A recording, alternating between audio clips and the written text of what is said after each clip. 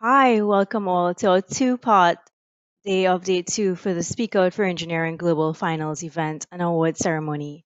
Welcome back to all of you who were here with us yesterday, and welcome to those who are joining us for the first time today. For those who have just joined in, I would like to give a brief recap of our event thus far. I'm your Masters of Ceremonies, Samantha Diraj, and I'm the young member representative for the Americas, as well as a volunteer within the institution for the past 6 years. I have a background in engineering asset management, and I currently work within the tech field. I've actually competed at the 2017 Global Sophie Finals, and it was quite a rewarding experience. For me, aside from the judges' feedback and takeaway, I had the opportunity to network and meet a lot of great people who today I now call friends, the other competitors. So, just to give you a brief recap of exactly what is Speak Out for Engineering, Speak Out for Engineering is basically a competition designed for young engineers to help develop verbal and visual communication skills in explaining technical mechanical related subjects. The competition is organized and run annually by the young members of the institution established back in 1964, and it continues to really challenge young engineers to prove that they can communicate effectively. It is specifically concerned with the verbal and visual communication in describing technical related subjects. Today, you would see oral presentations on mechanical engineering subjects, which will be broken down into a presentation of 20 minutes and a Q&A session, which I encourage the audience to participate in for 10 minutes. The Speak Out for Engineering competition, it takes place across the globe. Winners from each heat are then invited to compete in the regional final, and the winners from the regional final are then invited to participate in the Grand Global Final, which we are at today. The winner of this will then be crowned the overall Global Sophie winner. To ensure the safety of all competitors, the IMechE members, volunteers, and employers at the institution, the originally planned Sophie Global Final, which was due to take place in Abu Dhabi earlier this year, was cancelled as a result of the COVID-19 pandemic and restrictions on travel. Thus, in recognition of all of the hard work that our competitors has placed to ensure an overall winner is crowned, for the first time since its inception, we're having the global final right here on a virtual platform. This two-part final will bring together the 2019 champions from the 8 regions: the Americas, Europe, Southeast Asia, Northeast Asia, Middle East and Africa, Southern Asia, Oceania, UK and Ireland, to battle it out one last time to see who will be crowned the overall 2019 Sophie winner. All attendees are encouraged to submit your questions throughout the presentation via the chat box, which will be moderated, and we will then pose them to the competitors. So please, I encourage your participation. Yesterday, just to give you a brief recap, we had presentations from the Middle East and Africa, Mohammed Hasib Kazim, Europe, Ukte Gujlu, the Americas, Jeremy Lalchan, and the UK, Halem Wilson. Today, we have some exciting presentations lined up from the Oceania region for Geraldo, Tegouch, Northeast Asia, Selena Winhei, Southeast Asia, Christie Tan Chinmin, and South Asia, Fahim Anik. So please, I remind you all where the agenda is located, right where you're viewing, right at the bottom. And once all the competitors have presented today, there will be a short break for the judges' deliberations, and then you're invited to the award ceremony. At this ceremony, this will be conducted by our president, Terry Spall, and the prizes funded by the institution's trustee boards committee will be awarded to the winner and the runner-up. This year, we have a great panel of judges lined out. Some you may know already, for those of you who were here yesterday, but nevertheless, I'm going to do a brief introduction to each judge. Just to give you an overview, the judges will be looking for the structure and content of the presentation, quality, preparation, and handling of questions. That's why we encourage you all to ask as many questions as you can to the participants, because they will be being judged on this. Again, just to reiterate, 90% of the total marks are given for the presentation and only 10% for the technical content. This ensures that while all presentations must have a mechanical engineering content in its broadest sense, a topic concerning, say, comparatively low technology has an equal chance of success as one with technologically very complex. So just let's delve into the judge's introduction, yeah? So our first judge, which is our head judge and award presenter, the 135th president of the Institution of Mechanical Engineers, Terry Spall. Well, thank you, Samantha, and a very warm welcome to everybody. As Samantha said, I am the 135th president of the Institution of Mechanical Engineers.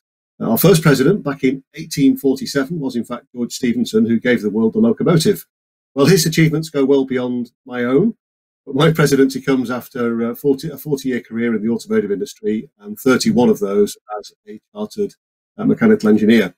I really can't stress enough the importance of engineers having the ability to present and communicate effectively. It's a real skill, and it may well be one of the most useful skills you'll ever develop throughout your career. And it can have a very, very positive impact if you do it well. And I'm speaking from experience because I actually was a competitor in the Speak Out for Engineering competition back in 1985. At that time, it was known as the Queen's Silver Jubilee competition. And I've gone on to develop and perfect my presentation skills over the years. And they've enabled me to make the journey really from apprentice to board director and now to president. So I'm looking forward to working with my fellow judges and hearing some of the really great presentations, and I wish all the candidates the very best of luck. Thank you, Terry. Our next judge, director, member of operations of the IMechE, Joanna Horton. Hi, Joanna. Hi, Sam, and hello, everybody, for the second day of the competition. And I'm very much looking forward to hearing all the competitors today. As Sam said, my name is Joanna Horton, and I'm Institution Director for Member Operations.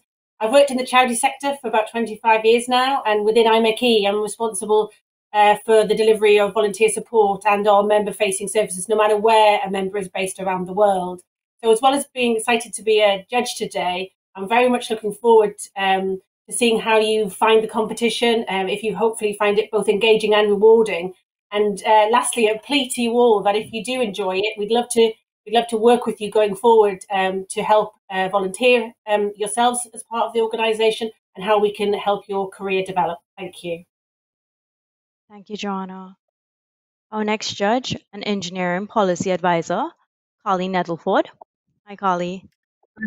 Hiya, good morning, everybody. As Sam said, my name's Carly Nettleford. I'm an engineering policy officer for the IMechE, and I started earlier this year. We saw some great presentations yesterday, and I'm looking forward to seeing you guys today. I wish you all the best of luck, and hopefully we'll see some fantastic ideas today. Thank you very much. Thank you, Carly. And our final judge for today, Stephen Francis, our judge and Toastmaster. Hi, Stephen. Hi, thanks, Sam. I'm Stephen from Malaysia. I have been in Toastmasters for 26 years, and I saw some beautiful speeches yesterday. I'm looking forward to see more today. Thank you so much. Thank you to our wonderful judging panel. We do appreciate you, and we look forward to your feedback today.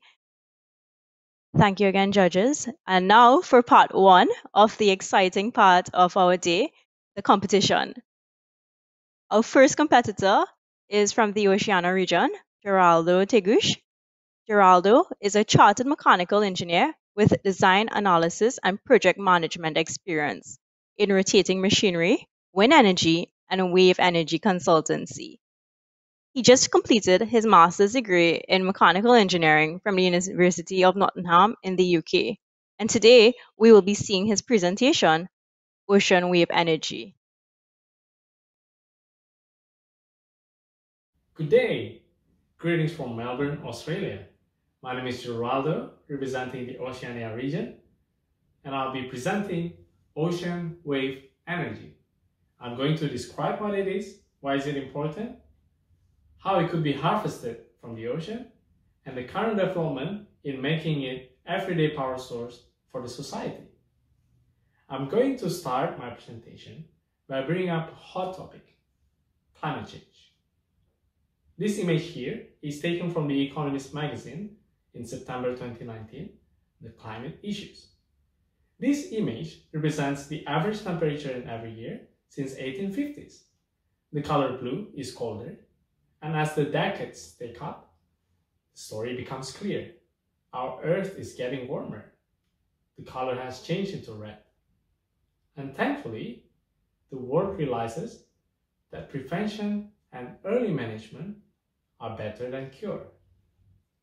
Countries have agreed that renewable energy is an international effort to combat climate change. Now, when it comes to renewable energy, you may be familiar with wind energy, solar energy, but wave energy? Not so popular. This presentation aims to raise the awareness of wave energy converter development. Before we continue, let me share a bit about my background. I graduated from the University of Nottingham, Masters in Mechanical Engineering. I then started working for Promax Technology, an engineering consultancy based in Nottingham. And here I gained the experience working on electric vehicle projects, wind energy, and wave energy projects. I moved to Melbourne last year, and I'm currently working as a consultant engineer for Wood. Wood is fully committed in supporting our clients in meeting the energy transition and climate change goal.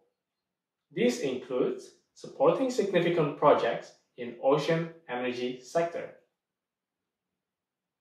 Ocean energy refers to all forms of renewable energy derived from the sea. The primary forms are thermal energy, wave energy, and tidal energy.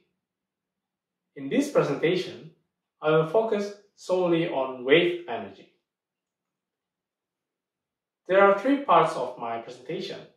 I will start from wave energy, talking about the potential, the origin, benefits, and challenges. Then we'll move to wave energy converter, where we'll look at the components, different types of devices, and the essential features. And lastly, wave energy converter development, where I will share my experience working for Wave Energy Scotland project and the wave energy projects here in Australia. Let's begin. Wave energy.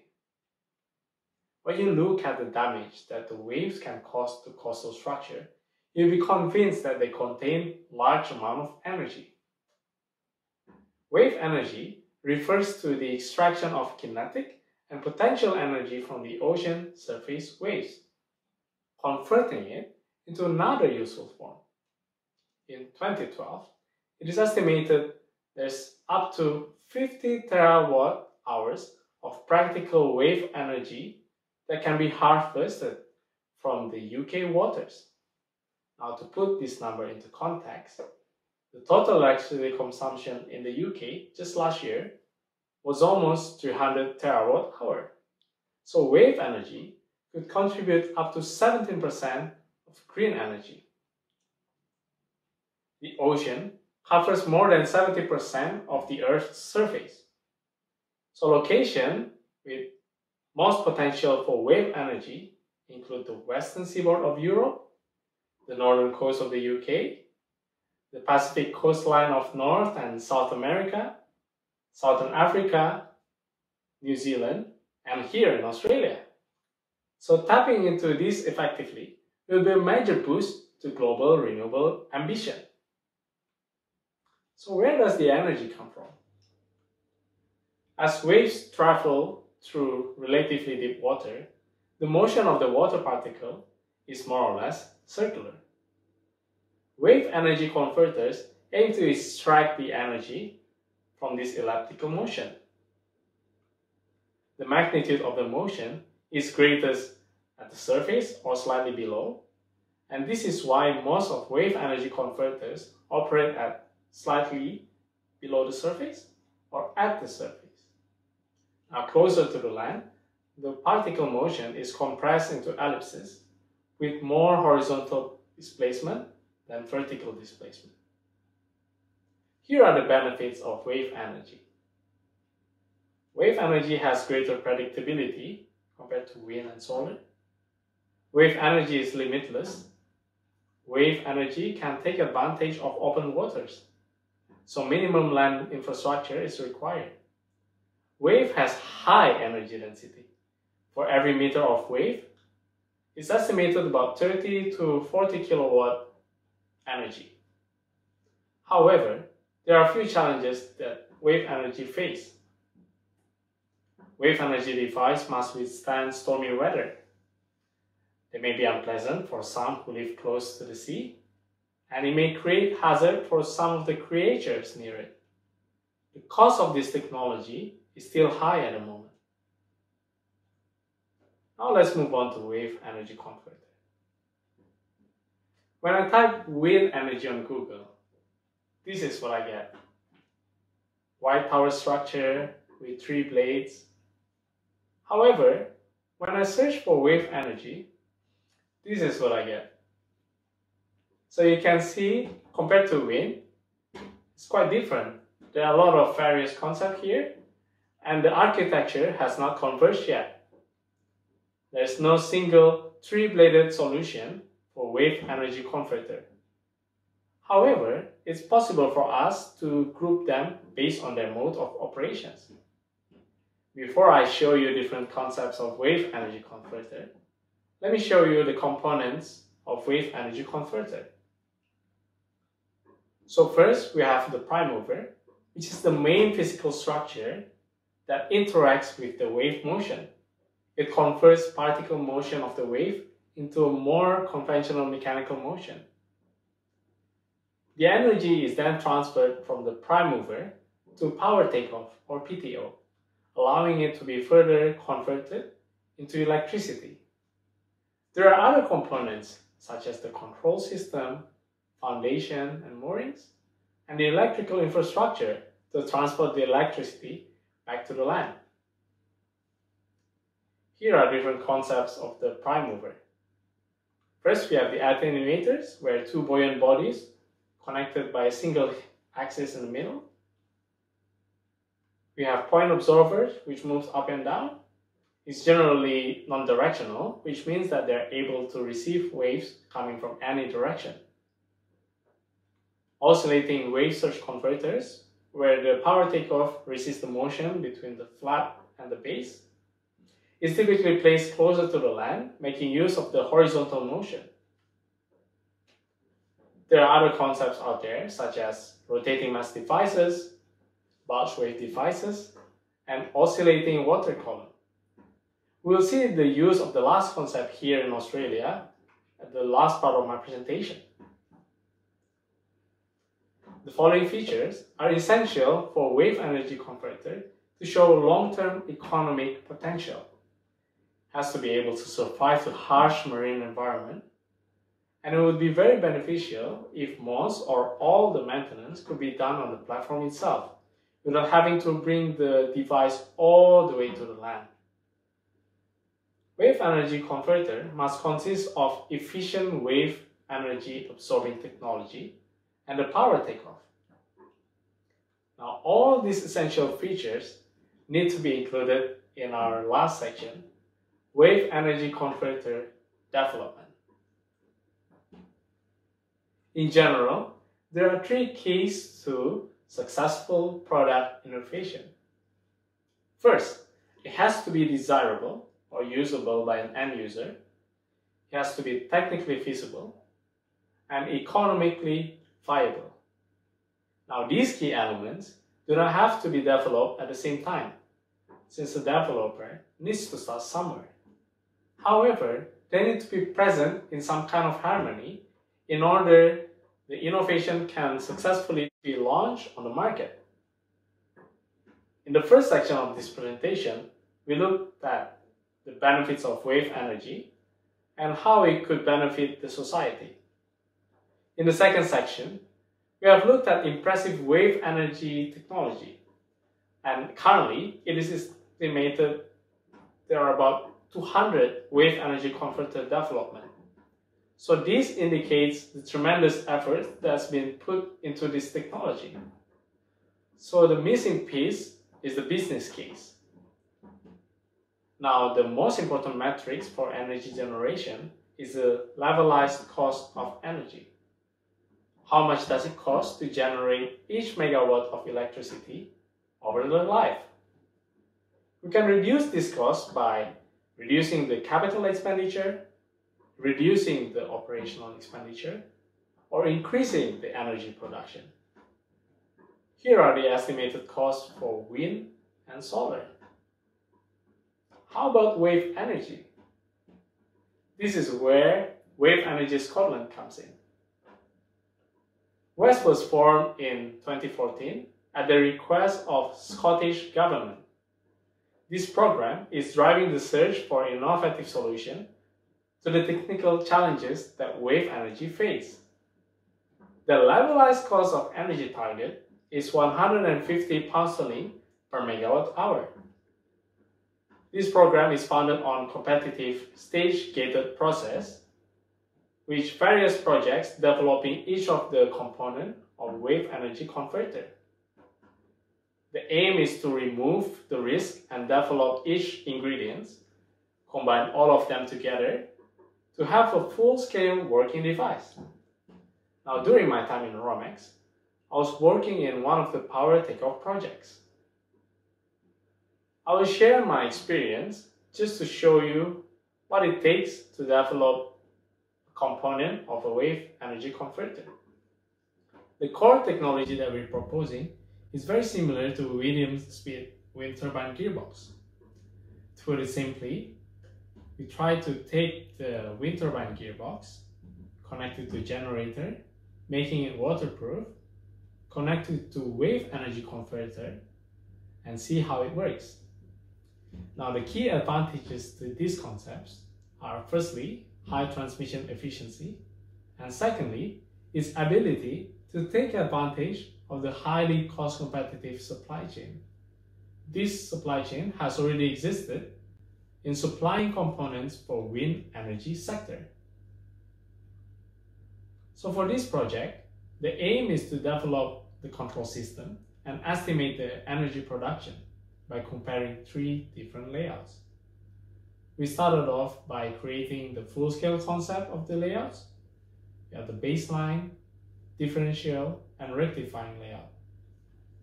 And then we created a simplified version of these planetary gears configurations by using chains and sprockets. These task-scale concepts faithfully represent the kinematic and dynamic properties of the full-scale concept. We then developed a test rig and control system and connected it to a wave energy converter, the mini version of it, of course. Here is the picture of the 25th scale of wave energy converter device by C-Power, and we tested the performance in FlowWave Ocean Energy Research Facility, located at the University of Edinburgh, Scotland. This is a short clip of when the wave energy converter is being tested in a simulated sea-state condition. Now, the tank testing allowed us to test the control system and assess the wave energy converter behavior in various sea states. So hopefully, this will give you a glimpse of activities involved in wave energy converter development. Now let's look at what's happening here in the land down under. CSIRO has worked together with ARENA to create Australian Wave Energy Atlas. The result of this project shows that the wave energy could power up to 11% of Australia's energy. This is enough to power a city the size of Melbourne by 2050. The potential of wave energy in Australia is great. In line with the potential of wave energy in Australia, I'm glad to be connected with Australian Ocean Energy Group, which facilitates collaboration throughout the wave and tidal energy industry. The founding partners include leading energy organization, Australian research institutions, innovators, and subject matter experts across Australia and the world. The aim of this organization is to accelerate commercialization of Australia's ocean sector and providing opportunities to bring end users together. There are several wave energy projects here in Australia.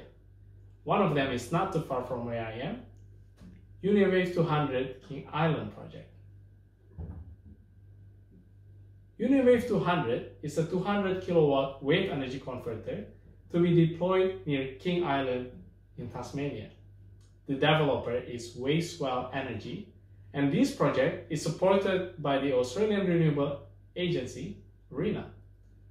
This is an innovative unidirectional oscillating water column, the first in the world.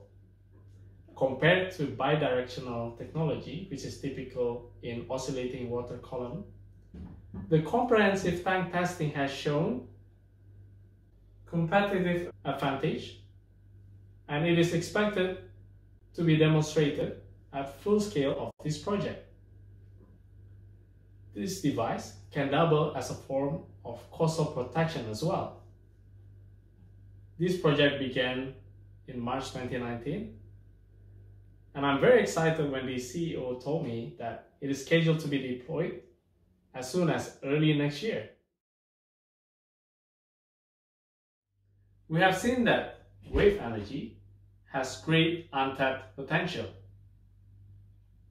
Wave energy converter, there are several prime mover concepts out there, but the architecture has not converged yet.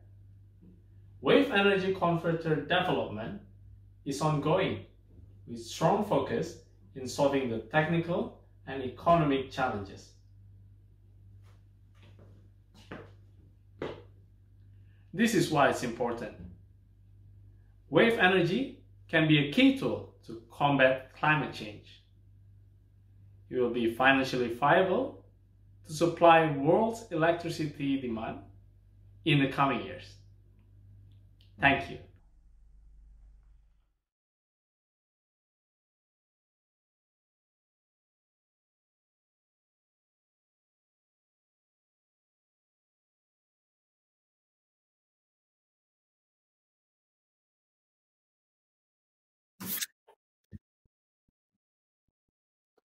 Thank you to Geraldo, Tegouch. Nice to meet you.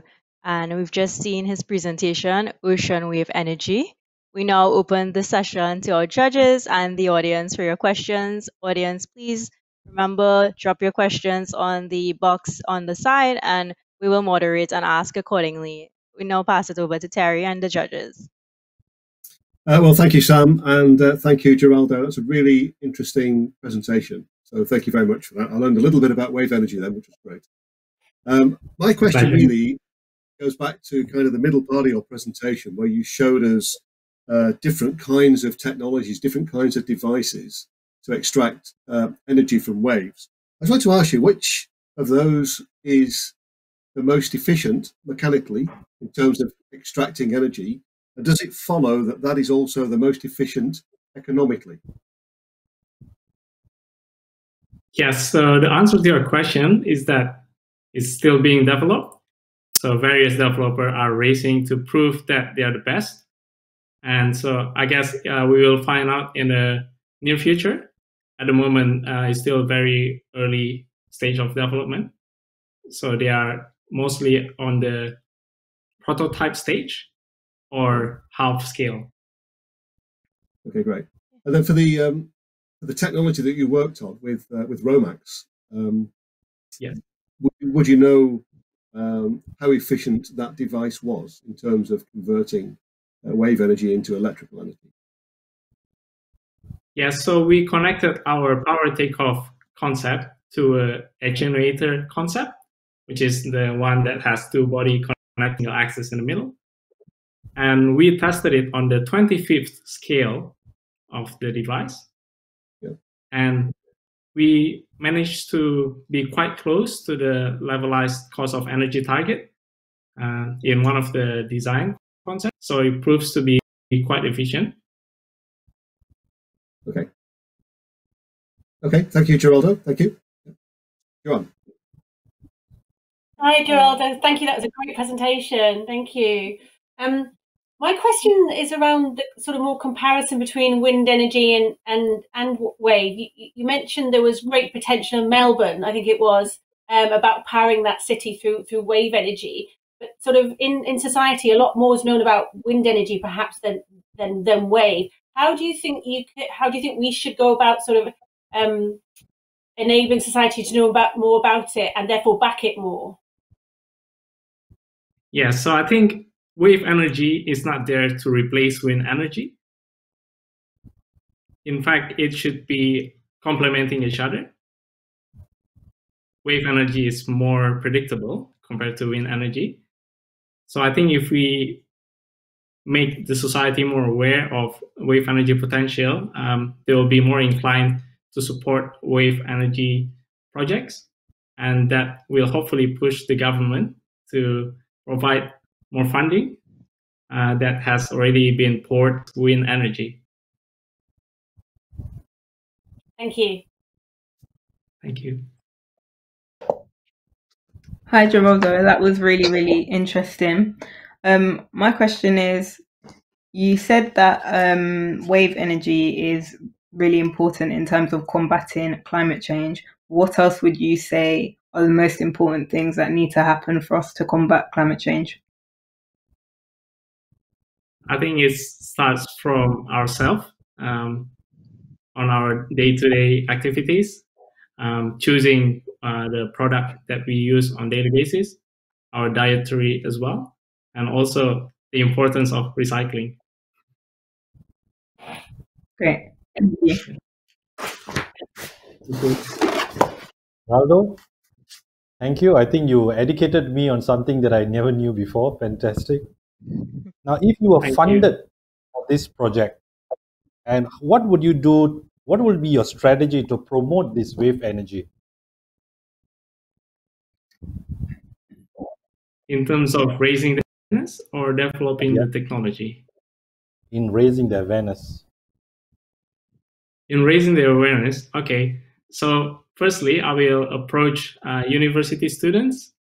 I will present my presentation to them. And also I will go as far as the primary students as well, primary school students, just to raise this awareness. I will be working with the government sector and also the private sectors, the wave energy developers, to promote this in events and also competition like this. Thank you, Geraldo. Thank you, Stephen. Thank you to our judging panel. We appreciate your questions. Geraldo, we have a question from the audience.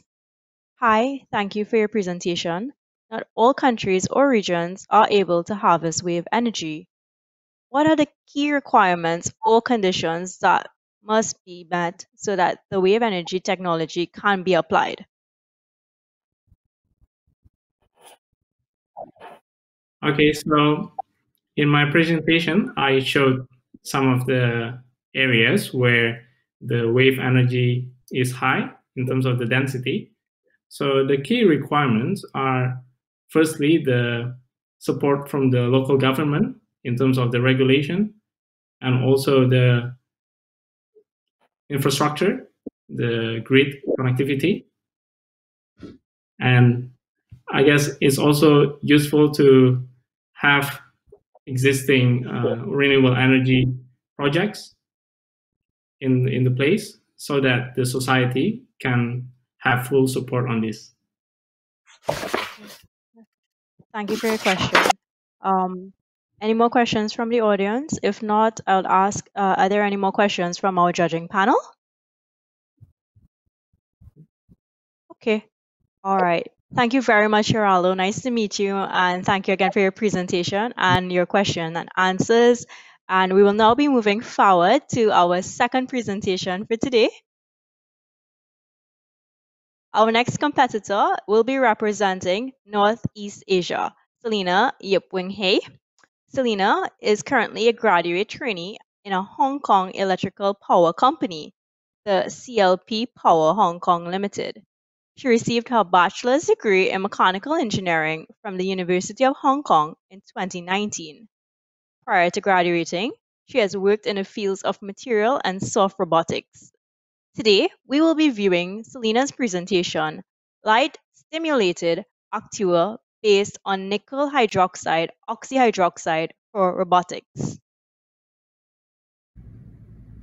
Good morning, ladies and gentlemen. Welcome to the IMechE Speak Out for Engineering presentation. I'm Selena. I'm a mechanical engineering graduate from the University of Hong Kong, and I'm currently working as a graduate trainee in a Hong Kong electrical power company. This presentation, I'd like to introduce you to something that I've worked on for my final year in university, a light stimulated actuator based on nickel hydroxide oxyhydroxide. Moreover, we will explore its potential in robotics application. In this presentation, I'd like to first introduce you to the thin film actuator made with nickel hydroxide oxyhydroxide. Specifically, I'd like to focus on its characterization, actuation principle, and performance. Moreover, I'll give a short demonstration of how the actuator actually works in real life. And lastly, we will talk about how we can realize the actuator potential in robotic applications. In the last decades, the field of robotics is accelerating at an increasingly rapid rate. From the first mind-controlled robotic arm to humanoids that can do parkour, robotics is showing no signs of slowing down. What else do you think does the future hold for robotics? Recently, Science Robotics conducted an online survey on major unsolved challenges in robotics. Based on the submission received, they shortlisted 10 grand challenges that may have major breakthrough, significant research, and socioeconomic impact in the next 5 to 10 years. Developing new materials for creating new generations of robots that are power efficient, multifunctional, and autonomous in ways akin to biological organisms is one of the 10 greatest challenges. In particular, there is tremendous interest worldwide in developing smart actuators to replace the conventional electromechanical actuator. In robotics, actuators are frequently used as a mechanism to convert energy to provide motion or to apply force. And typically, there are several types of actuators, such as hydraulic, pneumatic, and electrical actuators. They have been the core of motion and force power for the majority of robotic structure. Then, why are we trying to develop these so-called smart actuators when we have been using these conventional ones for years?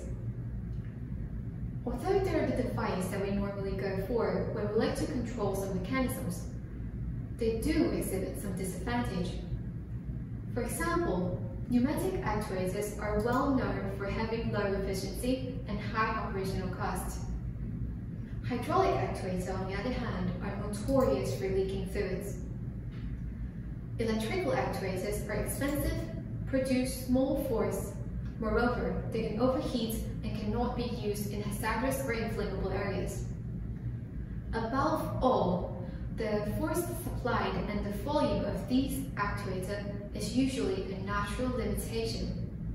They impose roadblocks in realizing robust and efficient robotic structure. And considering these drawbacks, scientists and engineers are greatly interested in developing smart actuators for robotics. And this is why the last 2 decades have seen a surge in interest in developing smart actuators. There are actuators that can be actuated intrinsically by certain stimuli in a self-contained way, without the need of any mechanical components such as gears, valves, and motors. Recently, a novel material system, nickel hydroxide oxyhydroxide, has been developed in the University of Hong Kong. Actuators fabricated by these materials can be actuated by various stimuli such as electricity, light, and change in humidity to give reversible bending and curling motion. In this presentation, I'd like to focus on the light-driven actuation, since material that can be triggered by light to give fast, quick, and strong deformation has never been achieved. This actuator overcomes the problem encountered in conventional actuators, such as lubricant leakage, overheating, and restriction in hazardous environments. Moreover, its flexible and miniaturized body allows a surplus of freedom and flexibility to interact with its surrounding. Moreover, it allows us to develop robots with safe contact and can interact safely with humans.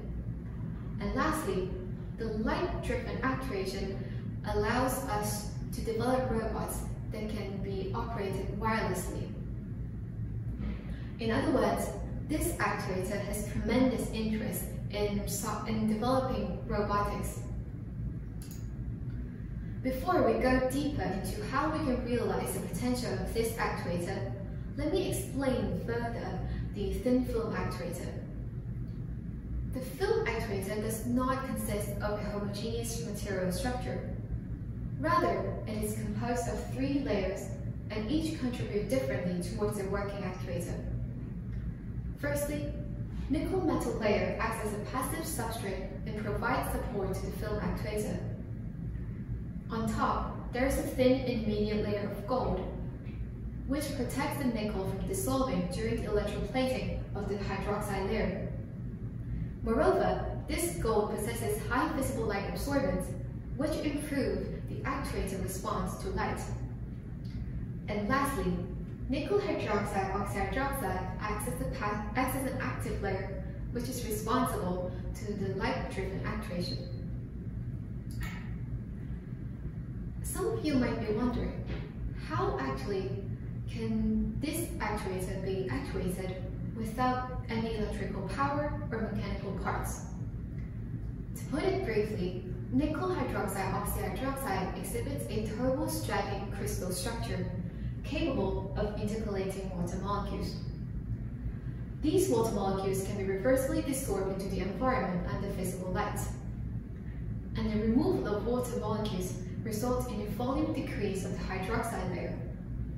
And since the volume of nickel and gold is not affected by the illumination of light, the contraction of the hydroxide layer causes the tri-layer actuator to bend and curl. We can actually control the shape that the actuator gives by giving it light of different intensity. For example, the actuator bends slightly if illuminated by light at low intensity.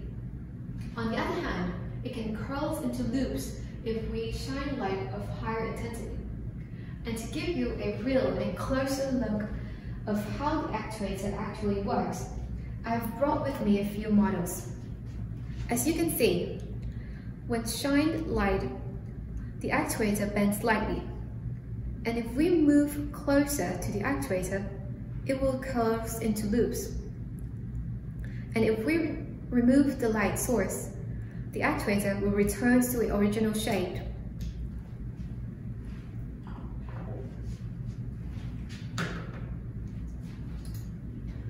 At this point, some of you are probably quite skeptical of this actuator that looks like a piece of aluminum foil that I took from my home's kitchen. However, its performance can actually rival with conventional actuator. For example, it can be triggered by light almost instantaneously to give fast deformation. It can be actuated quickly at 30 degrees per second under visible light of an intensity at 5 milliwatt per centimeter square. If we increase the light intensity to 10 to 100 milliwatt per centimeter square, it can be actuated rapidly at 60 to 400 degrees per second. On the other hand, the actuator is capable to give out high actuation force.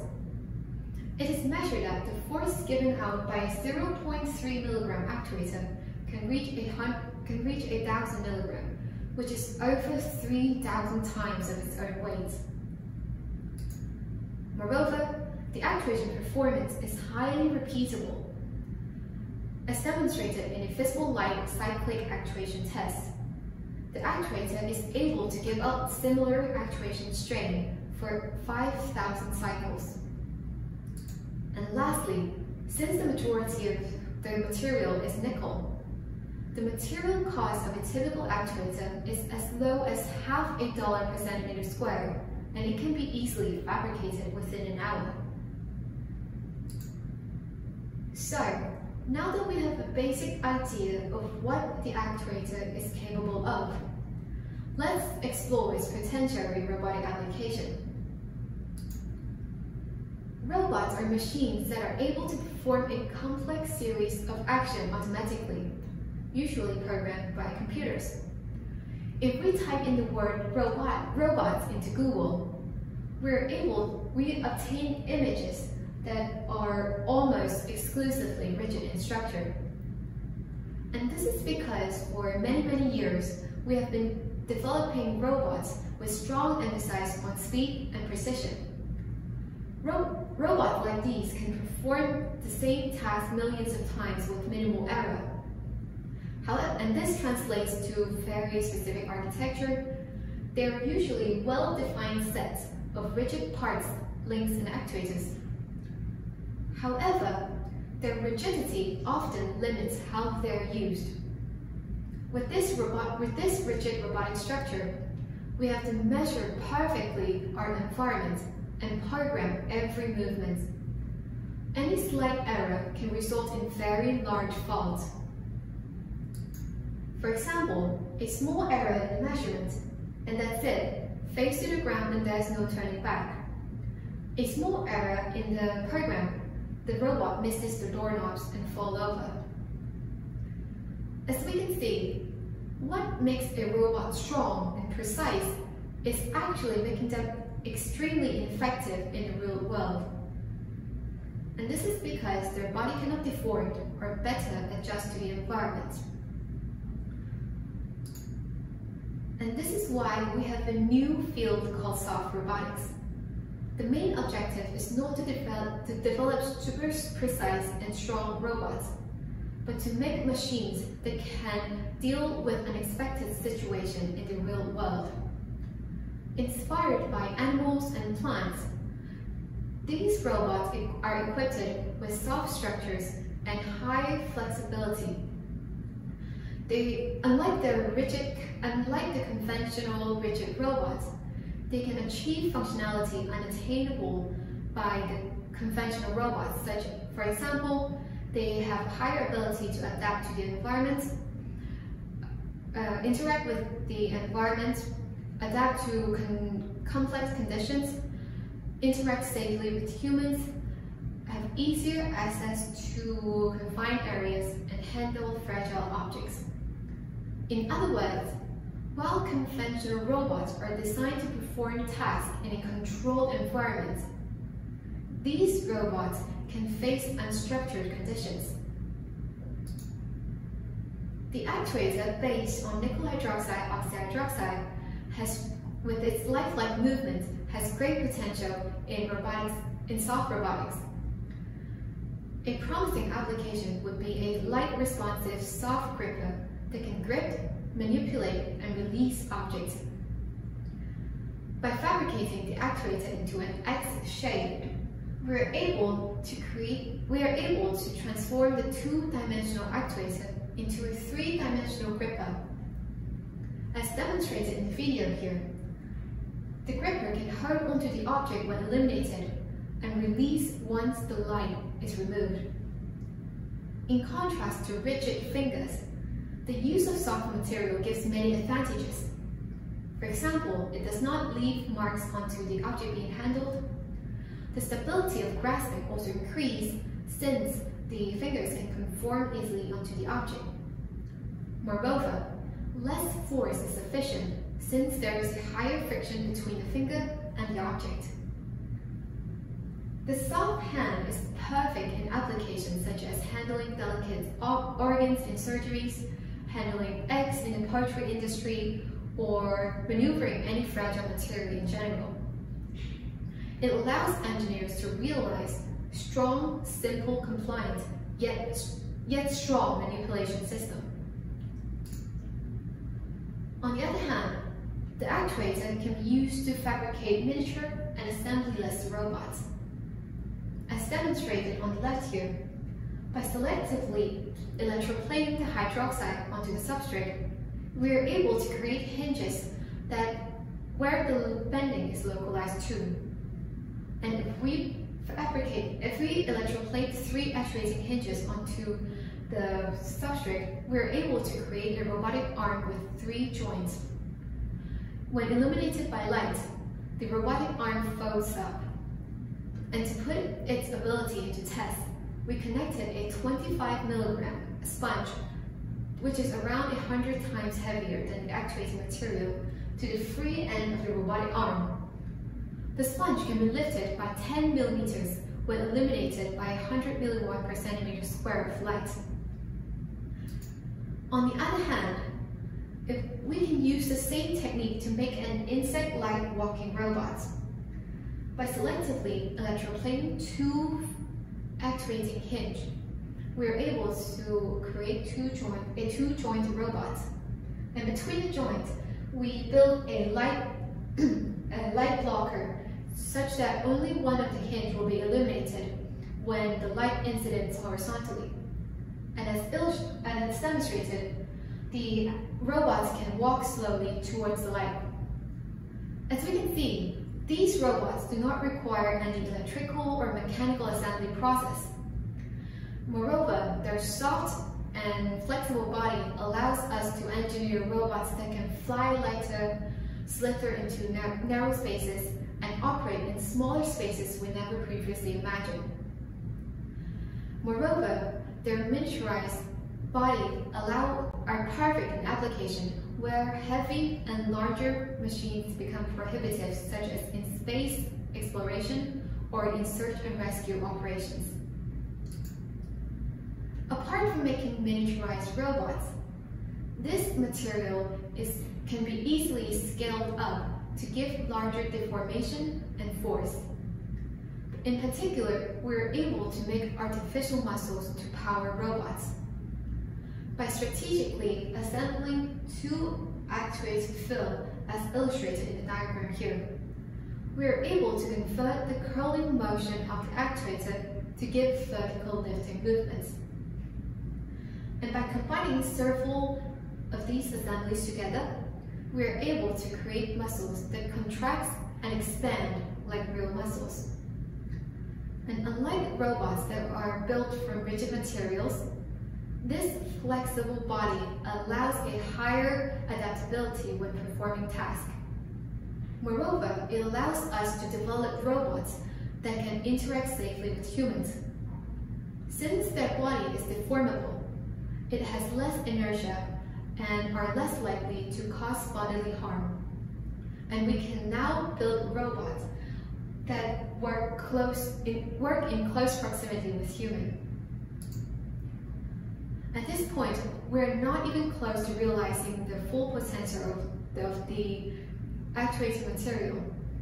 A very promising research direction would be to find other modes of actuation, such as twisting and origami folding. And these will allow us to make even more complex and magnified movements. Moreover, origami robots are particularly interesting because it allows us to build reconfigurable robots that can fold themselves into any arbitrary shapes. On the other hand, if we are able to describe the motion of these actuators in an analytical, numerical, or experimental approach, it allows us to know more about the actuation behavior and hence predictive models that allow us to come up with more innovative applications for the actuator. In conclusion, we have introduced a light-assimilated actuator based on nickel hydroxide oxyhydroxide. It is an important addition to the known group of smart actuating material. All in all, I would say this is a pretty exciting time for robotics. Though still in its early time of development, soft robots imposes new and challenging questions to the robotic community. And indeed, we are still learning to control these flexible structures, and there is still a long way to go. However, there is one thing I know for sure, is that robots in the future will be softer, smarter, and safer. Thank you.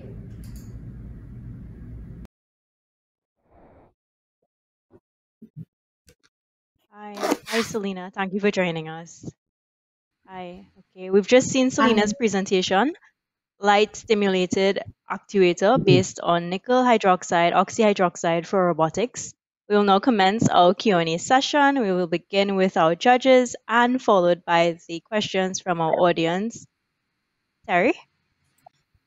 Oh, thank you, Sam. Selena, that was a fascinating presentation. Really interesting technology. So thank you for that. I learned something. Let me ask you. I've got two little questions for you here. The first one really is obviously we're looking at photosensitive materials here that react to light. You used nickel hydroxide, oxyhydroxide as your material of choice. Did you also consider other materials, and if so, why did you consider that particular material for your robot? The reason why I choose the material nickel hydroxide, oxyhydroxide, apart from other materials, is because this is the only material that are able to be actuated by both electromechanical currents, electrical currents, and visible light, humidity change. So basically, there isn't any material that are able to be actuated by such a diverse methods. So that is the reason why I would like to use this material other than others. Okay, that's a good answer. And then the second question really is, you showed us a few different applications, which were really practical applications. I saw the one we're using it as sort of a bustle. And that shows it's kind of scalable to a certain level. What's the limit on its scalability? What's the limiting factor that would stop you making an absolutely huge one that could lift really high loads? What's the limiting factor? That's a really interesting question, actually. So, in order to explain its limitation in scaling up into larger application, I will have to explain a bit on the fabrication of the material itself. So basically, the tri-layer actuator is fabricated through electrode deposition, and we have to conduct three different electrode deposition in order to form these three different layers. And basically, we have to do it in the lab where there's some beakers, and we have to pass on different voltage. And this is the limitation because we do not have a large equipment to fabricate a really large strip or piece of actuator, and therefore it imposes a lot of limitation on the scale.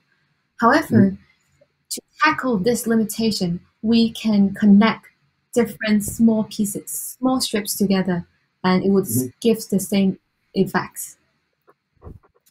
Okay, Selena, great answer. Thanks very much. And over to Joe. Hi, Selena. Very well done. It's a complex sort of project to get across. You did great. Well done. My question is a little bit sort of outside maybe the field of robotics, but it's technology that I've never heard about before and really interesting. Do you see sort of any applications for this outside the field of robotics at all? Certainly.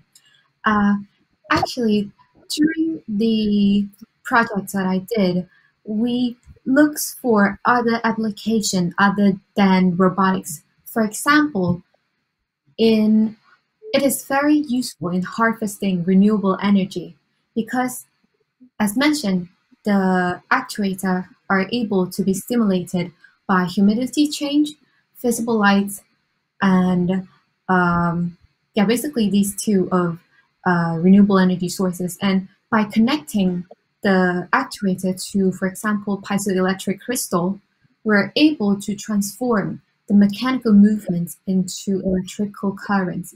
And in this way, we are able to harvest different renewable energy sources. Thank you. That's really helpful. Thank you. Hi, Selena. That was really, really good, very informative. And I like that you had an actual physical example so we could see how it worked. I know a little bit about robotics, but not as much about soft robotics. So my question is, how far do you think we can take soft robotics in technology in the future? Definitely. As mentioned in my presentation, we are still in a very early stage for soft robotics, and we definitely could develop so much more using these kind of soft materials in robotics. For example, for conventional and traditional robots, it is often very rigid and cannot really interact well with the environment. In contrast, the soft robots are able to allow more mistakes. For example, in my presentation, I show a robot that misses the doorknobs. However, if we replace the robot arm or fingers with softer robots, there is a larger margin allowable for the mistake that the robot makes. So there is definitely a very large potential for soft material in robotics. Thank you very much. Thank Hi, you. Selena. My question is Hello. actually expanding from what Kali asked just now. Now you talk about soft robots. In your research, if you look at a household, what would be some of the parts where you can use soft robots in the household? Is it practical to use in the household, the homes? Yes, I would say so. For example, there is an increasing trend of household implementing system to harvest renewable energy to be used within people's home. And I would say if we're able to scale up the actuator into a larger scale, we're able to harvest enough energy that are able to use within houses. Right. Thank you. Thank you. Thank you to our judging panel. Selena, we have a couple questions from the audience. The first question, what barriers can you see for this being used in the future? That's a good question. In fact, we have faced certain barriers when it comes to fabricating the actuator.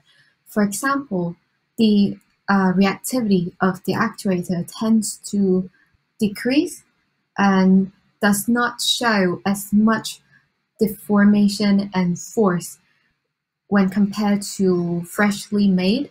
And I think that we definitely this imposes a lot of challenges when it comes to realizing a long-lasting robotic applications.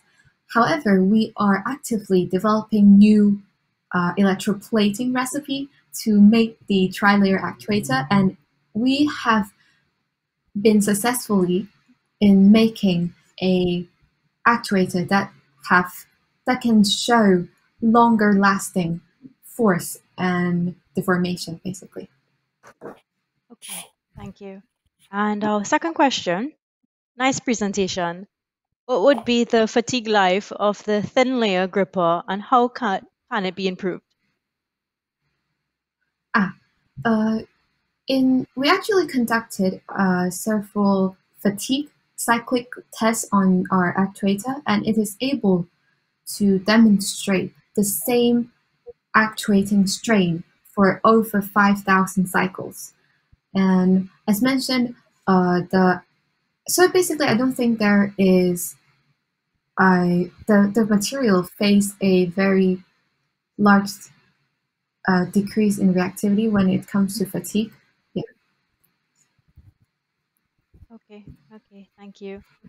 If there are no more questions from the audience, any other questions from our judging panel?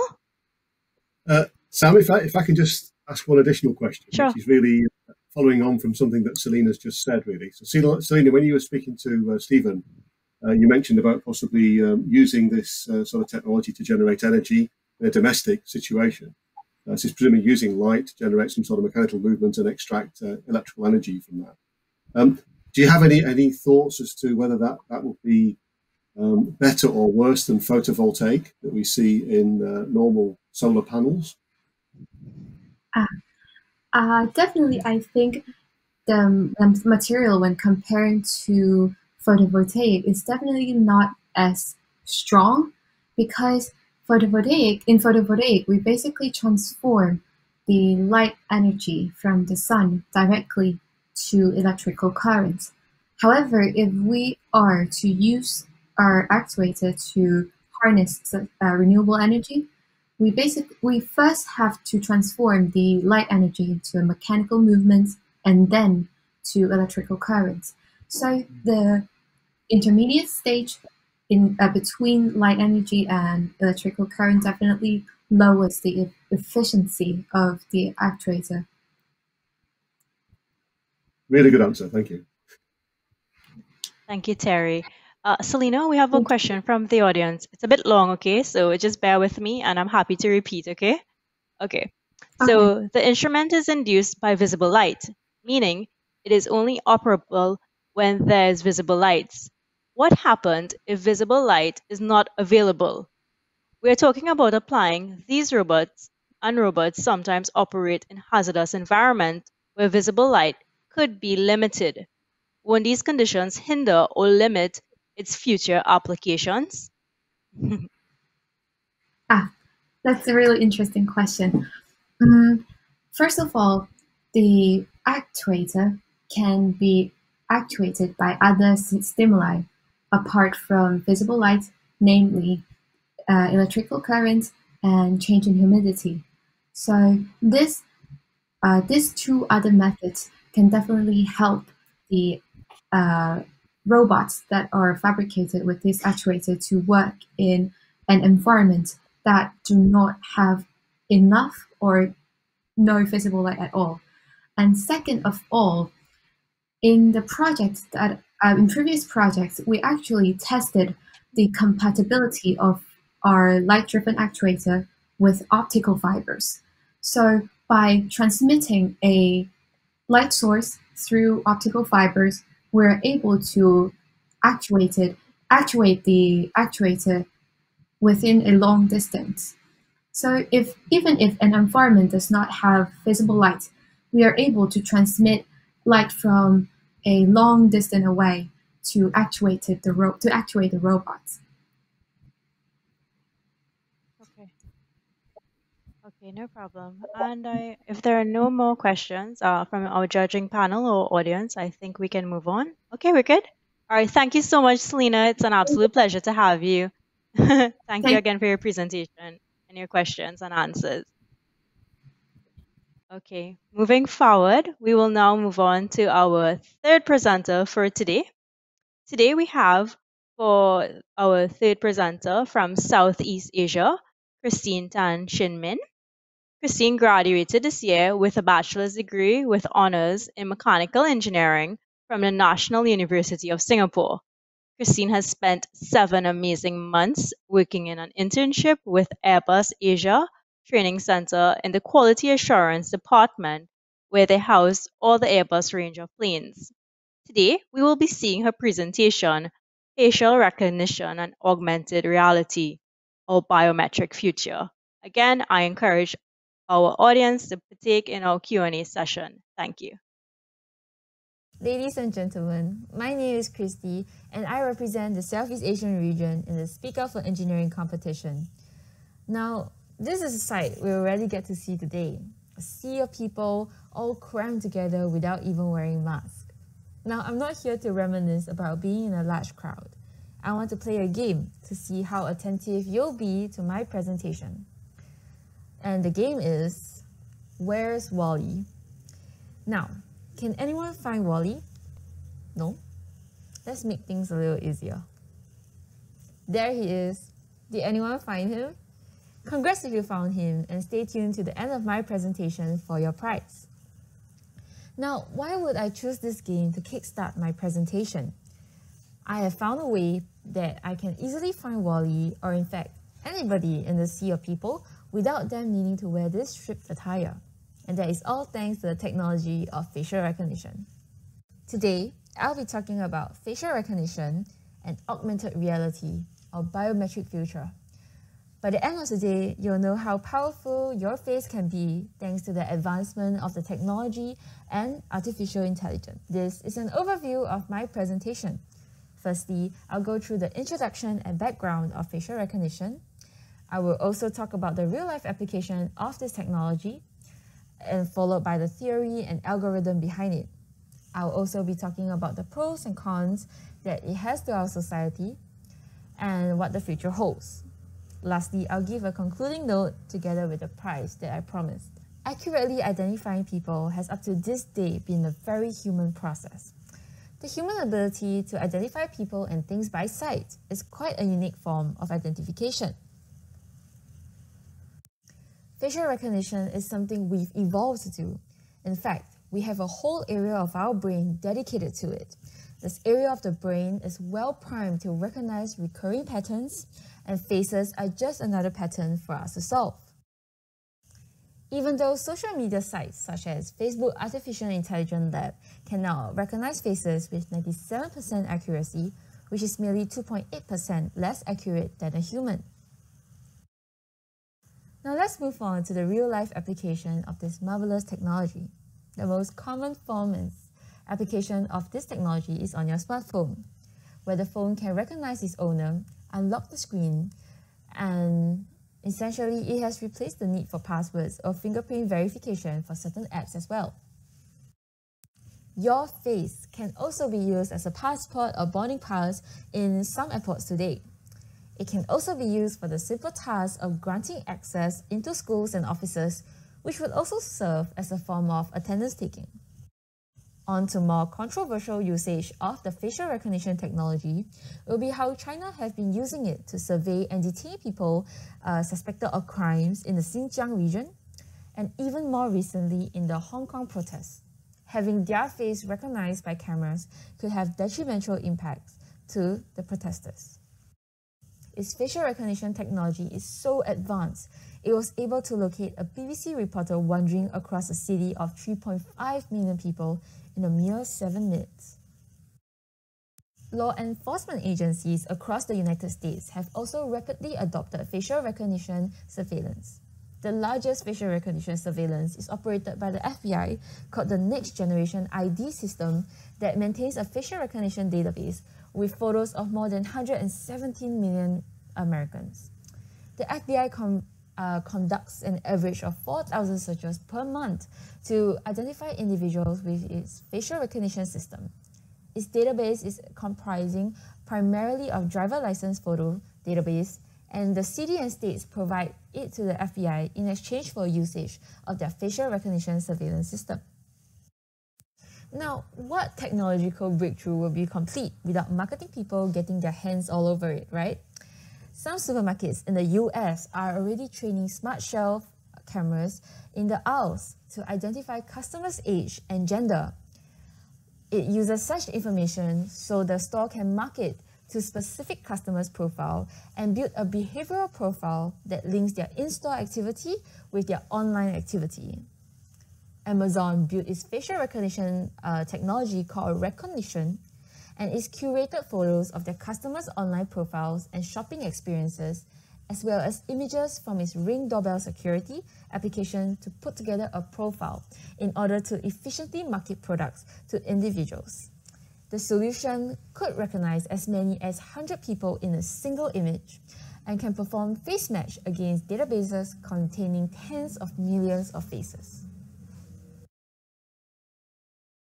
Not only does this technology allow for recognition and data mining, it is also used every day in social media apps for the simple and frivolous purpose of entertainment. I'm sure we have all used Snapchat, Instagram, and AR emojis to entertain ourselves with the cute and quirky filters. This is the augmented reality usage of facial recognition. For some, it is imperative to their careers. Hashtag social media influencers and TikTok stars. So how does facial recognition work? Here is a simplistic breakdown of the thought process flow for the technology. There are two main components to do this. Firstly, facial detection. Secondly, facial recognition. In between the two components, there are mainly 3 more steps: creating a database, extracting the features, and training the software. Step 1. A picture of your face is captured from a photo or video, and this goes on for multiple people, hence creating a library of faces. Each face is unique to each person, acting almost like one's thumbprint. Step 2. Facial recognition software reads the geometry of your face. Key factors include the distance between your eyes and the distance from forehead to chin. The software identifies and extracts the facial landmarks that are key to distinguishing your face. The result? Your facial signature. Step 3. Your facial signature is a mathematical formula and is compared to a database of known faces. And then, step 4. A determination is made. A face print will match that of an image in a facial recognition system database and produce a verified outcome of the identified person in the profile. Next, we'll dive deeper into the mind of how our computer performs the task of identifying people like we do. Also known as convolutional neural networks, CNN, are the models that allow computer vision to scale from simple applications to powering sophisticated products and services, ranging from face detection in your photo gallery to making better medical diagnosis. They are one of the key methods in computer vision going forward, and it is in the heart of many present-day innovative applications, making it worth to deeply understand. The key here is to get a deep neural network to produce a bunch of numbers that describe a face, also known as face encodings, that pinpoints features of a face.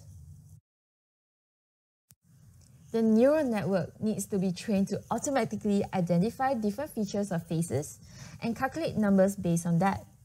The output of the neural network can be thought of as an identifier of a particular person's face. The output of the neural network will be very similar and close when it is passed through the same person, whereas if you pass the image through a different person, the output will be very different. It also enables the computer to differentiate skin tones by studying the contrast of the person in the picture, by pixelating the image and then scanning through the image pixel by pixel, and then generating numbers based on the color intensity that it captures. And then there is a whole lot of maths that goes into it, which I won't spare you guys by not getting in too deep. But yes, this seemingly simple thing that we do on the daily and almost intuitively process is not so simple for our computers. Since the start of my presentation, I'm sure the benefits of the facial recognition system has come through in one way or another. Hence, to weigh the pros and cons of this technology, I would like to start with the dangers that it poses to our society. Now, I invite you to look at these 4 videos of Obama, and I want you to guess which one out of the 4 videos is the real Obama. Industry to help families refinance their homes, to invest in things like high-tech manufacturing, clean energy, and the infrastructure that creates good new jobs. Not to mention the job training that helps folks earn new skills to fill those jobs. The results are clear. America's businesses have created. Have your answer in mind? Great, because actually none of these Obamas are real. This brings me to my first examples of the dangers of facial recognition. This is all thanks to the technology we call deepfakes. It refers to the manipulated videos or other digitally representations produced by sophisticated artificial intelligence that use fabricated images and sounds that appear to be real. The word deepfake combines the term deep learning and fake. In simplistic terms, deepfakes are falsified videos made by means of deep learning, where the algorithm can learn and make intelligent decisions on their own. A deep learning system can produce a persuasive counterfeit by studying photographs and videos of a targeted person from multiple angles and then mimicking its behaviors and speech patterns, as we have seen in the previous example. Here is a side-by-side example of an audio clip that has been extracted from an interview with Obama made decades ago, and a counterfeit video that mimics the audio clip right beside it to show just how convincing deepfakes can be. Election symbolizes some progress, at least within the small confines of the legal community. I think it's real important to keep the focus on the broader world out there and see that once a preliminary fake has been produced, a method known as Generative Adversarial Network, GAN, makes it more believable. The GAN process seeks to detect flaws in the forgery, leading to improvements in the counterfeit, hence addressing the flaws, and after multiple rounds of detection and improvements, the deepfake video is now completed. But the danger of that is that the technology can be used to make people believe something is real when it is not. A deepfake can be a perfect weapon for purveyors of fake news who wants to influence everything from the stock markets to elections. In fact, AI tools are already being used to put pictures of other people's faces on the bodies of porn stars and put words in the mouth of politicians. Moving on to danger number 2, security and privacy violations. There are many concerns surrounding the existence of facial recognition software. One example is this company called Clearview AI, who devised a groundbreaking facial recognition app. You can take a picture of a person, upload it, and get to see all the public photos of that person along with links to where those photos appeared. The system, whose backbone is a database of more than 3 billion images that Clearview claims to have scraped from Facebook, YouTube, and millions of other websites, going far beyond anything ever constructed by anyone. The software company was largely unknown and was able to remain under the radar by advertising directly to law enforcement and security professionals. However, this changed when the New York Times expose in January 2020 brought its capabilities to the public's attention. The expose prompted fierce and widespread concern for personal privacy protection. By today, there are already 4 class action lawsuits filed against Clearview AI. Major tech companies have also made their thoughts on Clearview's technology known. In January, Twitter sent Clearview a cease and desist letter claiming its policies were violated. They demanded that Clearview AI delete any data collected from its platform. Soon after, LinkedIn and Google sent their own cease and desist with similar policy claims. Facebook also released a statement demanding that Clearview stop using their image data lifted from their users' profile. In a more forceful response, Apple suspended Clearview's developer account, and Apple explained that the company had violated its Enterprise Developers Program terms of service and essentially disabled the iOS version of the Clearview AI app. Companies capable of releasing such a tool have refrained from doing so. For example, in 2011, Google's chairman at the time, Eric Schmidt, said it was the one technology the company had held back because it could be used in a very bad way. With the explosion of the internet and businesses making their presence in the digital sphere, facial recognition technology is an industry that will likely expand exponentially. Cyber criminals and fraudsters are currently growing more rampant. The increased ratio in digital fraud, cyber crimes, and data breaches is driving the digital identification market to grow. Moreover, the stringent regulatory process of the authorities to deter financial frauds by identifying customers' identities is pushing businesses towards the adoption of identity verification services. The digital ID verification market is expected to grow to $12.8 billion by the year of 2024. And there are currently multiple IT companies that are developing various ID verification solutions for the businesses to efficiently verify and authenticate their users in real time. Nothing can be more accurate and secure than biometric verification. According to a study by Spiceworks, 90% of the businesses will be using biometric identification by the year of 2020. Face verification is no doubt the quickest and efficient, most secure solution for ID verification. Developed on the latest facial recognition technology, it identifies the users on the runtime without any delay. Unlike passwords, hackers can't steal or exploit biometric data in everyday life. We identify people just by looking at their faces, not their fingerprints or retina. Similarly, in an online world, face verification is a productive way to not only verify the user's identity, but also for authentication. Secondly, the future of facial recognition has been greatly impacted by the unprecedented events of the century. It is projected that face mask wearing will become the norm for at least a proportion of us. An expert forecasts a future with more pandemics, rising level of air pollution, and so on, that will mean that face masks are here to stay. Political activists wear masks to evade detection on the streets, like the Hong Kong protests mentioned earlier and Black Lives Matter protests, have reinforced protesters' desire to dodge facial recognition by authorities and government agencies. Hence, facial recognition will have to figure out a way where they can maneuver around us. Currently, some technology can create a 3D image of a person even though they are wearing a mask, which is quite amazing if you think about it, but yet fearful because it seems like we are not even given the option to protect our identity. So there are two ways the future of facial recognition can grow. On one camp, there are companies who are driving the efficiency of facial recognition higher, creating the ability to recognize people even with face masks on. On the other camp, there are companies who want to help the society safeguard one of the most precious and sensitive part of our existence, which is our face and our identity. By now, I am sure that we will have two camps of people. One will be for facial recognition and one will be against facial recognition.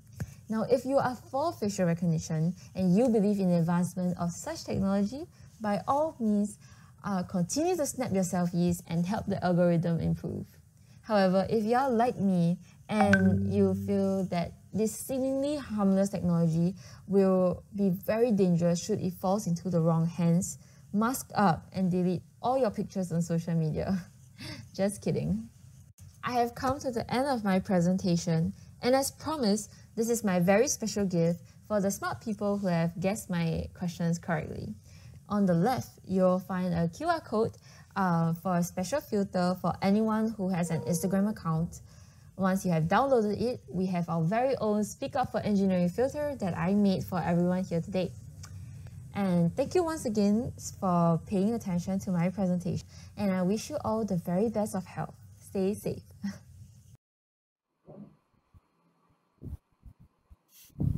Hi, good day, Christie. Thank you for joining us. And we've just seen Christie's presentation on facial recognition and augmented reality, our biometric future.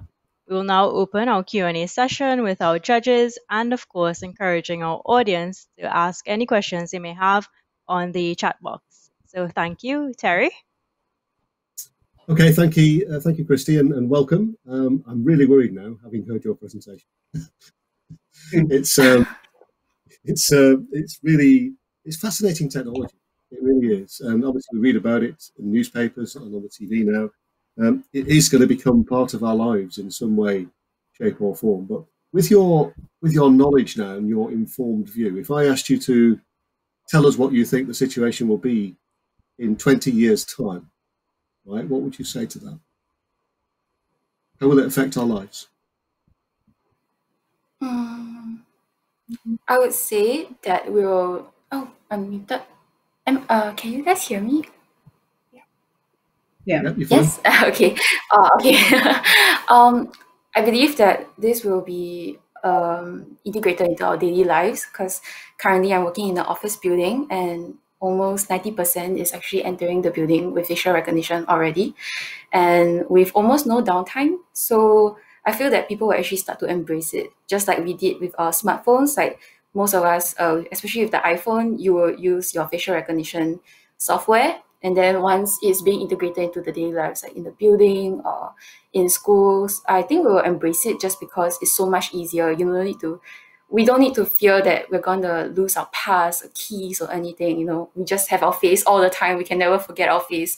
So we'll definitely embrace that. But at the same time, I think we'll see an increase in the criminal, like cyber crimes, where because our face is easily obtainable, you can't hide your face, and it's available like online, and we are living in such a digital socially digital world. So it's actually very easy to steal our identity.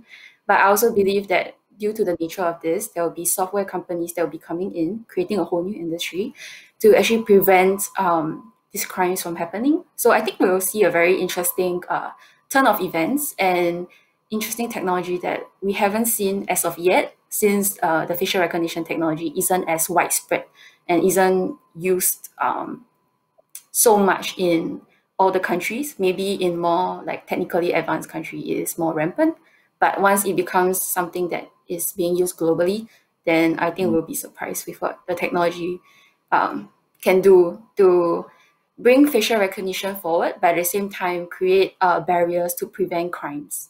Yeah, which I can't really predict what will be thought of by the big tech companies. Yeah. Okay, and Christie, which nations do you think are currently ahead? You've mentioned China, you've mentioned America. Are those the top two nations in the globe currently? I believe countries like Japan, they are also using it. But I think the reason why I mentioned China and US specifically is because for China's case and US case, they really engage their police force to utilize it. And from where I come from, Singapore, we don't use that currently for our security forces because there are a lot of legal actions against it. So that's why I mainly use US and China. Yeah. Okay, thank you, Christie. And over to Joe. Thank you, Terry. Hello, Christie. Hey. I think I'm going to be thinking about this topic all day now. It's really sort of put my mind sort of buzzing around it. It's really interesting. I think also I was really interested in the science behind the technology, which I hadn't understood before today. So thank you. My question is around this sort of the positives and the negatives around it. Do you think perhaps that technology has developed faster than we can perhaps regulate this technology? And if so, if you think that, what else do you think could be done to try and mitigate the negatives that are clearly there? I definitely agree that the technology is advancing way faster than the legislation, because many people are not aware that they are being tracked. Yeah, that their face is actually a data and that it can actually be used. So just by the mere fact that such things is happening, I'm sure that our legal side has to catch up with the technology side, because I would say our face is an asset, because one day it will be used to unlock anything private, like your phone, your banks, and even when you make purchases online. So if people are not aware that their face is being harvested for data by multiple tech companies, then it's definitely against like human rights and stuff like that. So the legislation will have to step up. Sorry, what was your second question? I kind of missed. It was around what do you think could be done to try and mitigate some of the negatives that exist in this area? Yeah, okay. So from our government, we hope that they'll support by actually making it regulated for companies to utilize our face for for clearance or anything. But from our side, I've seen a company that has developed a face mask where it can actually distort or prevent the cameras from actually detecting our face. Because in my presentation, right now the technology can even see through your face. So it's definitely being used now, especially in China. Even with your face mask on, they can recognize you because they are making a 3D projection. So in order to mitigate this, like from a personal level and individual level, you can use the mask where there are actually printed dots on the mask. So you will actually confuse the cameras. And in a way, we are fighting back with the technology because we're making it difficult for them to recognize us. And so far, I think for the individual, that's how we fight back with the technology. If you choose to keep your facial features private, if you don't want it to be on the air, and then you can also choose not to have your face, not to post too much pictures on Facebook or Instagram. It's a choice because no one's forcing all of us to have our faces there. And because one day it can be a very integral feature. It's as if you are putting your bank passcode on the internet. Yeah. So in that way, the individual and the government should work together to fight back. As in, people should just have the choice of whether or not they want to use their face as any source of power to represent themselves. Yeah. Thank you, Christie. Thank you, Joanna. Hi, Christie. The question I had for you, Terry asked it already, so you've already answered. So I just want to say that was a really good presentation. It's very in keeping with how we live our lives every day. And I tried to scan the QR code, but it didn't work in my country. So you created a whole filter. So that's really, really good. Well done. Thank you. Thank you, Christie, for that nice face recognition knowledge that we had. So it looks like we got to be very careful nowadays. Now, my question is, in your opinion, will banking go into face recognition? What's your opinion?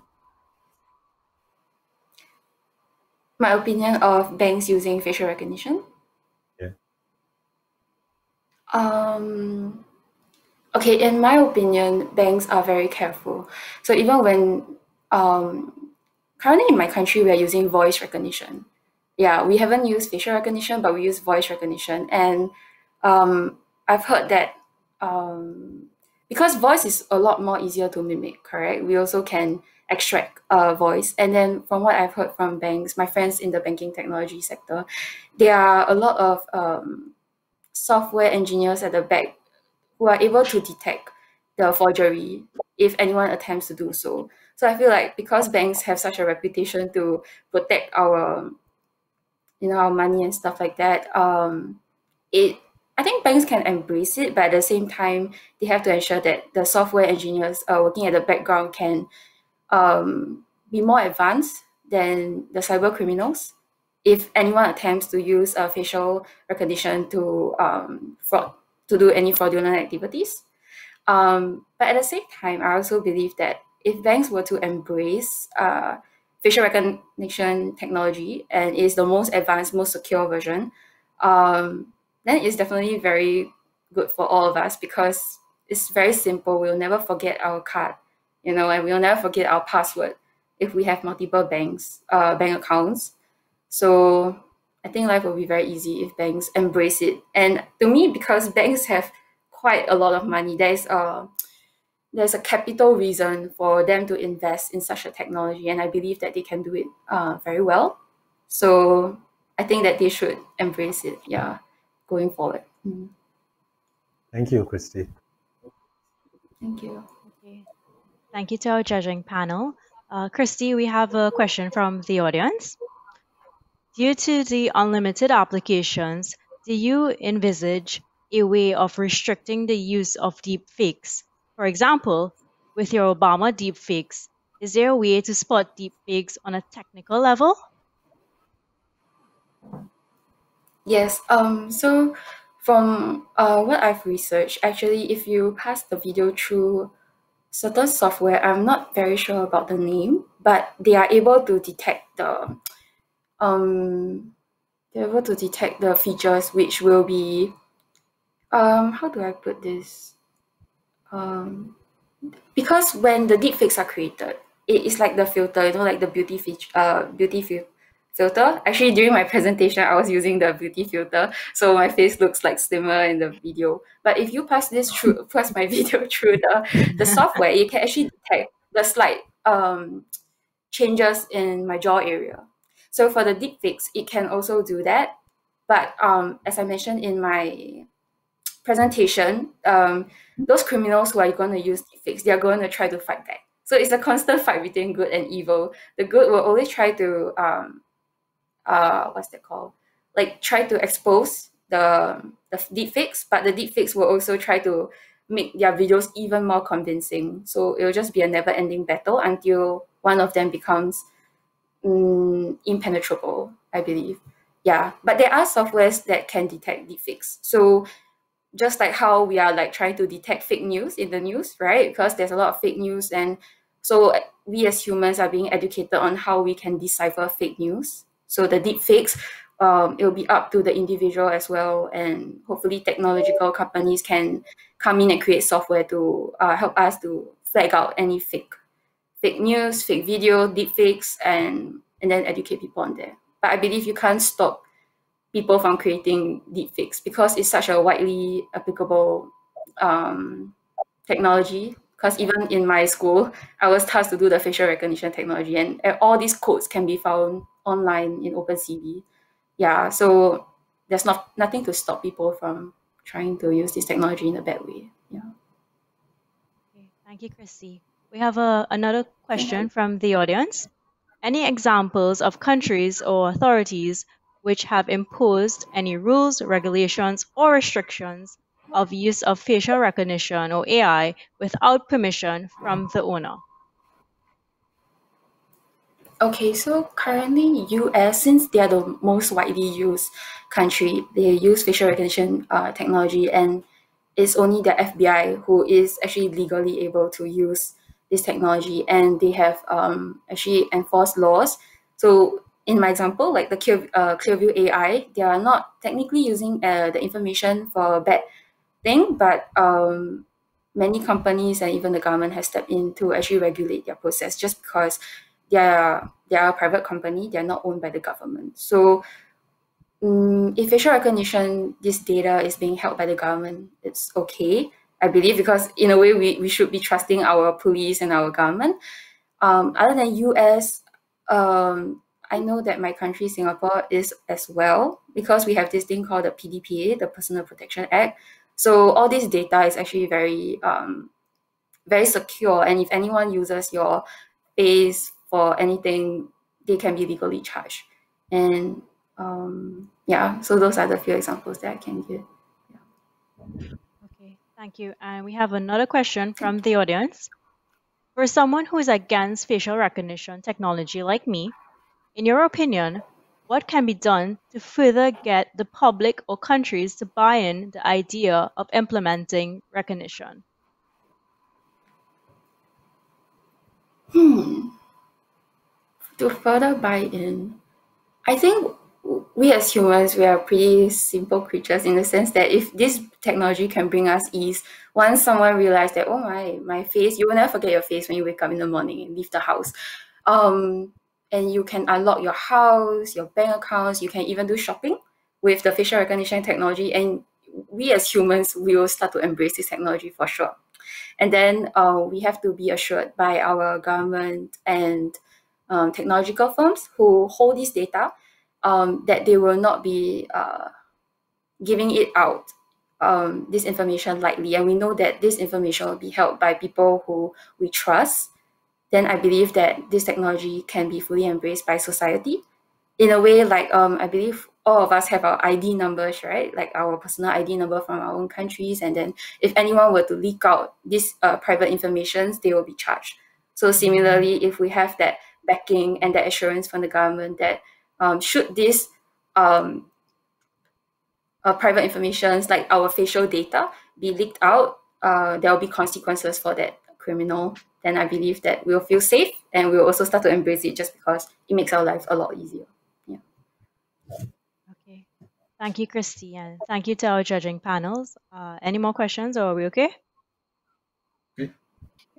Okay, good. Thank you again, Christy, representing Southeast Asia on your presentation, Facial Recognition and Augmented Reality, or Biometric Future. Very interesting. Thank you.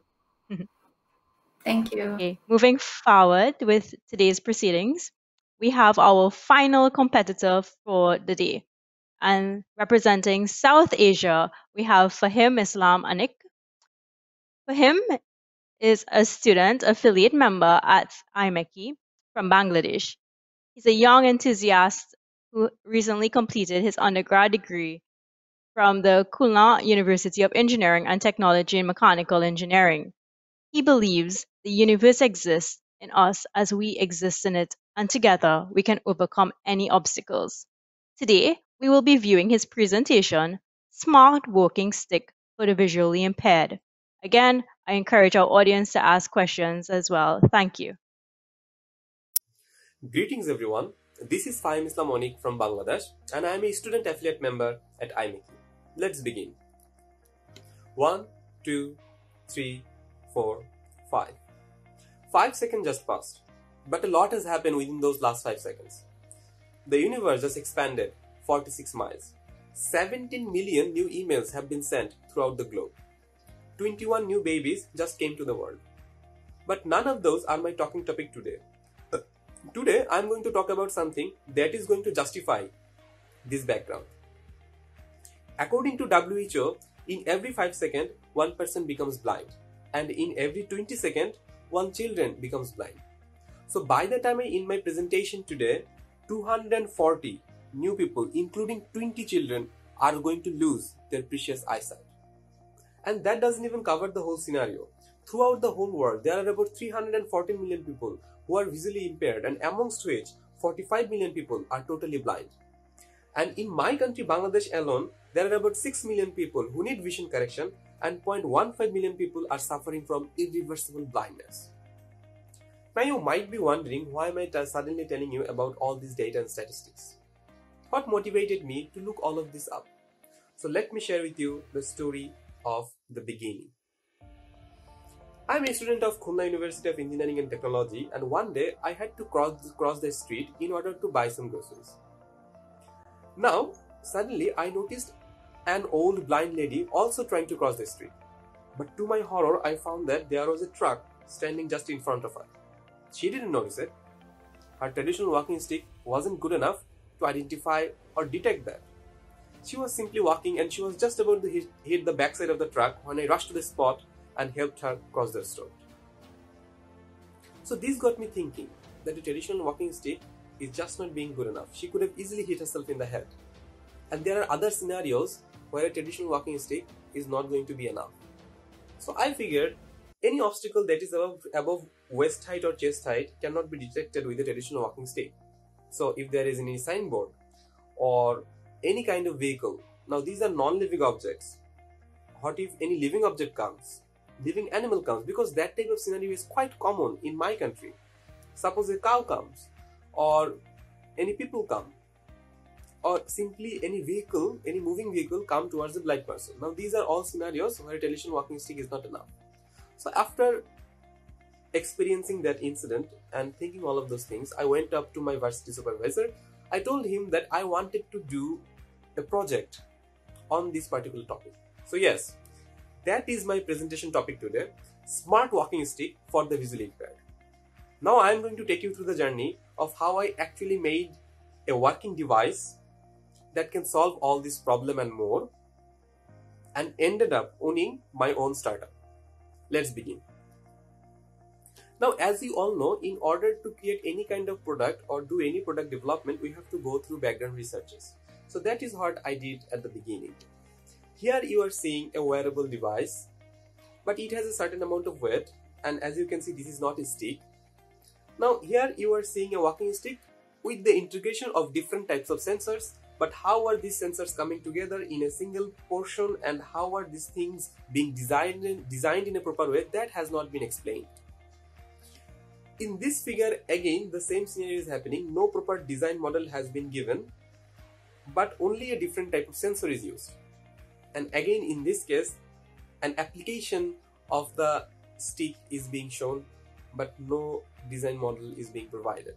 Now, after going through some of the research papers, I went around and talked with actual people, actual blind people, what they felt about their traditional walking sticks. So after experiencing that event, going through all of these researches, thinking and talking with people, I found a lot of no's and listed them under the title drawbacks. So I found that there was no proper body design, not much consideration about the price range, and even though technology has gone so far, I'm sad to say that in Bangladesh there are no smart walking sticks. So I wanted to convert all those no's into yeses and make those my features. So ladies and gentlemen, yes, this is a dream, and I started walking towards my dream.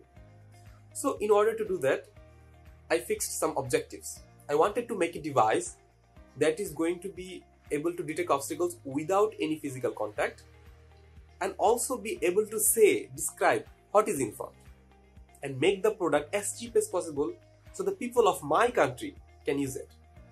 Make the product available in market. So yes, those were the objectives. And after that, to help me achieve my objectives, my dreams, I selected certain components. So let's look at them. At first there is this sonar sensor. Now I want to detect obstacles without any physical contact. So this ultrasonic sensor is going to help me fulfill that purpose. Then there is this vibration actuator. What happens is that it simply vibrates and the vibration intensity can be controlled by changing ampere or voltage.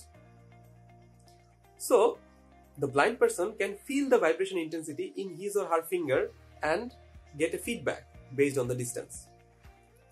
Then the Raspberry Pi model is simply being used as the processing unit, and to capture images we are going to be using Raspberry Pi camera. So how are these components coming together? That is what we are going to talk in the methodology portion. So as you have already guessed by now that the ultrasonic sensor and the Pi camera, these are working as the input units, and they are gathering information from the surrounding environment and sending the information to the Raspberry Pi. And the Raspberry Pi is processing all of this data and getting its power from any kind of battery or power source. And as output there is this vibration actuator and headphone. Now the vibration actuator vibrates and the blind person feels the vibration intensity in his fingers, and the headphone is going to be used so that when the description is happening what is in front, he or she can listen it through the headphone. Now how is this happening? How are all those things coming together? Let's talk about that a bit in the control system model. And I have summarized the whole control system into 3 major portions: power, sonar and camera. Let's look at the power portion. So the device is going to be powered by battery or any kind of power source. The Raspberry Pi is going to get activated and it is going to give power to the sonar sensor and the Raspberry Pi camera. Now let's look at how the sonar is working. So this thing is very important. The sonar sensor is a distance measuring unit and it is working continuously, dynamically. So the algorithm is set in a way that it tries to see is there any obstacle within the range of 30 to 120 centimeter. So if there are no obstacles, then it is simply just not going to vibrate or give any sort of feedback. But if there is an obstacle, then it is going to identify it and give a vibration feedback. So let us assume this. Suppose this is the state, this is the sonar sensor, and these are connected together. So this is a single model. And this is the obstacle. So if the obstacle is situated closely, then the vibration is more intense. And if the obstacle is situated far away, then the vibration actuator vibrates less intensely. So based on the distance, the vibration intensity is changing. And that is how the blind person can know how far the obstacle is. And this is a continuous process, so the loop continues. After that, let's look at the Pi camera. How the camera is functioning. Unlike the sonar sensor, this is not a dynamic process. So the blind person needs to press a switch. So without pressing the switch, it is not going to give any feedback. But if the person presses the switch, it is simply going to capture an image. And after that, it is going to try and see, is the captured image within the pre-learned 80 objects or not. So we are using a machine learning model and we have learned 80 objects till now. So if the captured image is within these models, within these pre-learned objects, then it is simply going to say what is in front. And if it is not within these objects, it is going to say there is nothing to describe. Okay, so now that we know how the whole procedure works, let us move on to the CAD model where all these components are going to be placed together. Now there is switch, vibration actuator, Pi cam, sonar sensor and the walking stick. And in this animation video here, you are seeing how are all these components coming together. As you can see, simple nut and bolt is being used to connect it with the walking stick. A 3D printed body is being used within which the Raspberry Pi camera, the breadboard, the sonar sensor, all the wirings and everything is housed, and all of those things are coming together and is in a single place where it is helping me to make the device as a whole. And after the design was done, the actual model was prepared based on the design. As you can see, this device is looking just like as we saw in the CAD model, and it is working properly. As you can see, the person can easily move around with the walking stick. But as I mentioned before, the aim was to take the model into market. So in order to take the product to market, we need to do performance tests. We need to know is the actual product working or not. So I have categorized the whole performance model into 4 different sectors. So there is sonar accuracy, safe zone, real time, face detection, and face learning. Let's zoom into sonar accuracy. So as you can see, there are 2 cases, case 1 and case 2. Let's zoom into case 1. So in the figure here, in the left side figure here, as you can see, as obstacle there is a rounded column. And I needed to know, is the ultrasonic sensor giving me proper readings or not? Is the actual distance identical to the distance that the sonar sensor is measuring? And as you can see from the figure here, from the graph here, that the actual distance and the measured distance are quite identical, and the accuracy is more than 95%. And next, is the vibration intensity changing with the distance or not? So yes, as you can see, with the increase of distance, the vibration intensity is decreasing, and vice versa. Okay, so now that I know that it is giving me proper distance reading and the vibration intensity is changing, I simply went to case 2 where I changed the front obstacle. Now you can see there is no rounded column, but still, even in this scenario, it is giving me proper distance results, and the vibration intensity is also changing properly. Okay, now let's go back and let's go to safe zone. Now in safe zone, what I did was I need to be able to say within which zone a blind person is going to be safe. So let's look at the experimental setup of how I did that. Now here, in this first 4 positions, what I did was I simply stood with the blind walking stick, and the whiteboard that you can see worked as the obstacle, and it was made to move left to right. So based on the distance of the whiteboard and my positioning, different vibration feedback was found, and the vibration intensity for different positions was recorded. Now here all the recorded data is shown, where 0 is being the minimum vibration intensity and 100 being the maximum. So it is giving me vibration intensity for different positions. Now this helped me to create this box zone. Now as you can see, it is a box zone of 125 cm into 60 cm. So when a blind person is walking, this is going to be his safe zone. As the person moves forward, the box moves with him, and as the person goes backward, the box also goes back with him. Now there is a catch. I did this experiment while standing on a particular position. What happens if I move around? So that's what I did next. So here you are going to see what happens in real-time scenario. But even in this case, I moved towards the wall and came back. To and from movement, but still the safe zone box, yes, that is holding true. The distance measurement, that is also being accurate, and the vibration intensity change with respect to distance, that is also happening just like in previous cases. So it is also working properly in case of real-time scenarios. Now let's look at the image detection and face learning. At first, let's look at the setup. So as you can see, different types of obstacles have been put. And after that, what happens? In order to capture an image, you need to press the switch. So there are 2 switches. If you press one switch, it simply captures the image, and then as you can see here in the figure, it is being able to identify all the obstacles that are in front, even in this low light condition. It then generates a voice that says there is a person and a laptop in front. In the lower left, there is a bag and a laptop. So yes, it is being able to identify what is in front.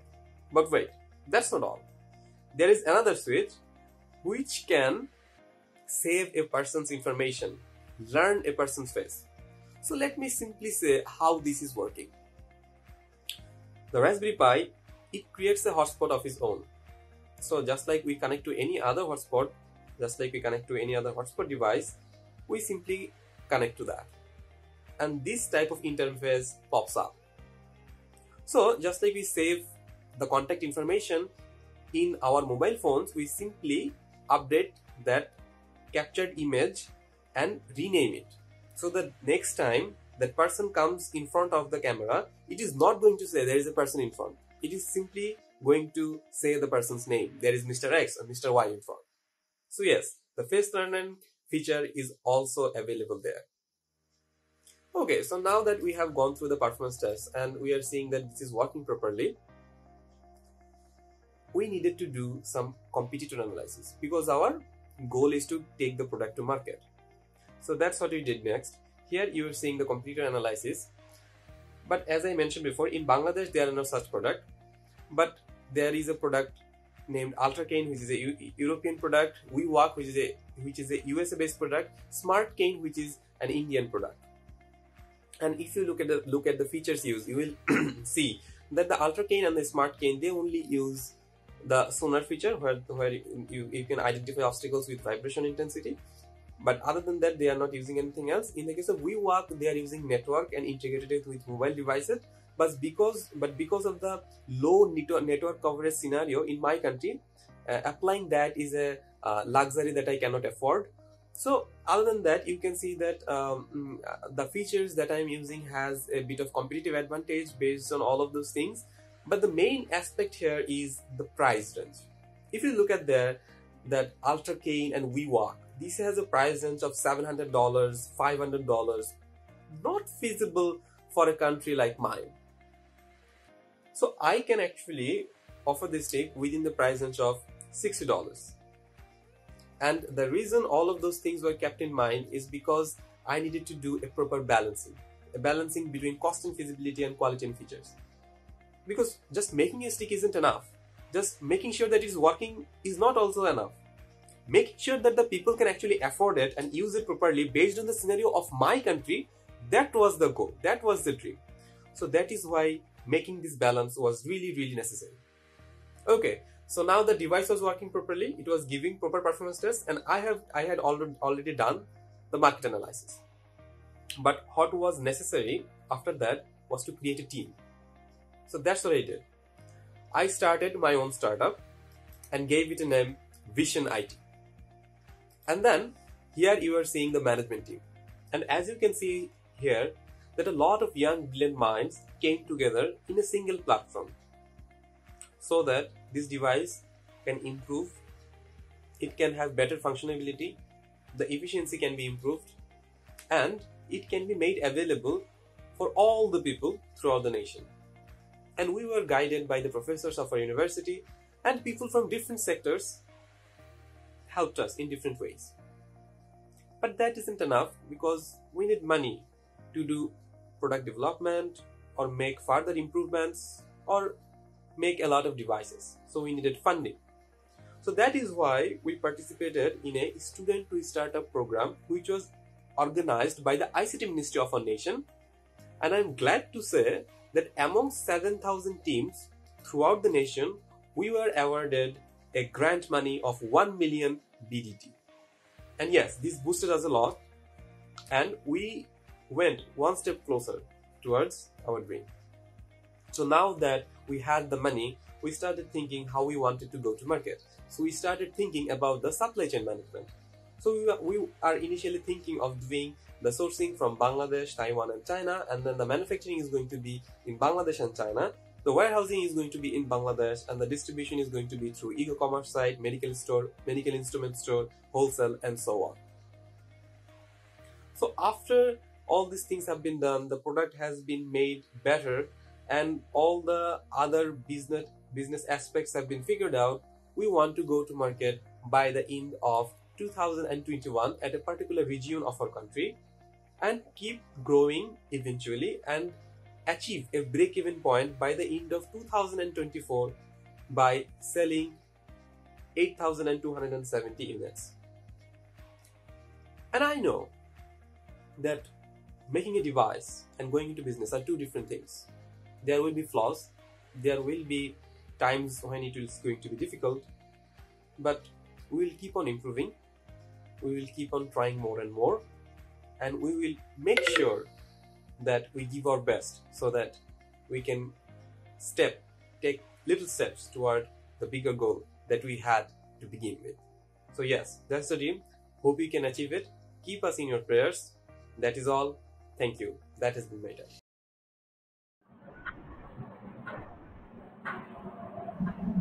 Hi, welcome Fahim. Thank you so much for your presentation. We have with us Fahim from South Asia. We've just seen his presentation smart walking stick for the visually impaired.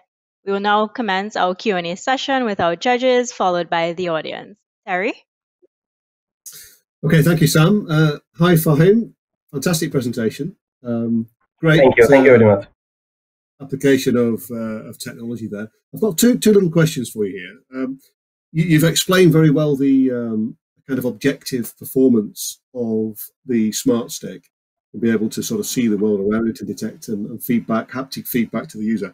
Did you get the chance to do any sort of real trials with blind people to get their feedback? Have you had any sort of subjective feedback from end users? Okay, thank you for the question. Actually, what happens is this is not actually the first prototype. This is actually the third prototype. We tested like in all of those phases. So at first, when we launched our first product, we went to blind people and gave them the stick. So they felt like that the stick wasn't giving proper data, or the vibration intensity they were not feeling properly in their fingers. And even at the time of clicking switches and capturing images, they were not properly being able to identify what was in front, because it was not generating enough voice so that the person can listen. So that was the problem to begin with. So in the next phase, we then try to regulate the vibration intensity based on the distance a little more, so that people can actually find out more. So yes, that happened in the next phase. And then actually what happened in the third phase, we then went to actual blind people more. We actually increased the number. At first we tried people within our surroundings, and then we tried to go beyond our regions a little outwards toward medical hospitals and stuff. And then we found out that yes, they are now being able to identify things properly, and the vibration intensity is also working properly. But having said that, there are still flaws. For example, one of the blind people have said that sensing the vibration intensity in one finger is not being enough for the person. So he or she is thinking that what would be better if like the vibration intensity was for different was applied to different fingers for different types of distance. So that was the suggestions that we got. And also in the case of like facial recognition and image processing, so that the person can identify what is in front and listen it through the headphone. Even in those cases, we had certain feedback. So we are now actually trying to modify more and more, make the product to identify what is in front even within the less period of time. So yes, now we are still improving, and yes, we have gone to actual people. Thank you. Okay, Fahim, very, very good answer. And the other sort of curiosity I had was that you've obviously developed this around being able to work out like the static environment around the person, the user. Obviously, in real life, it will be a dynamic environment that changes. People can walk past, you can have cyclists and things like that. I mean, will it cope with that, or is that a future development of the product? Okay, thank you for the question. Well, actually what happens is that I have actually mentioned that in my presentation, there is going to be a safe zone box.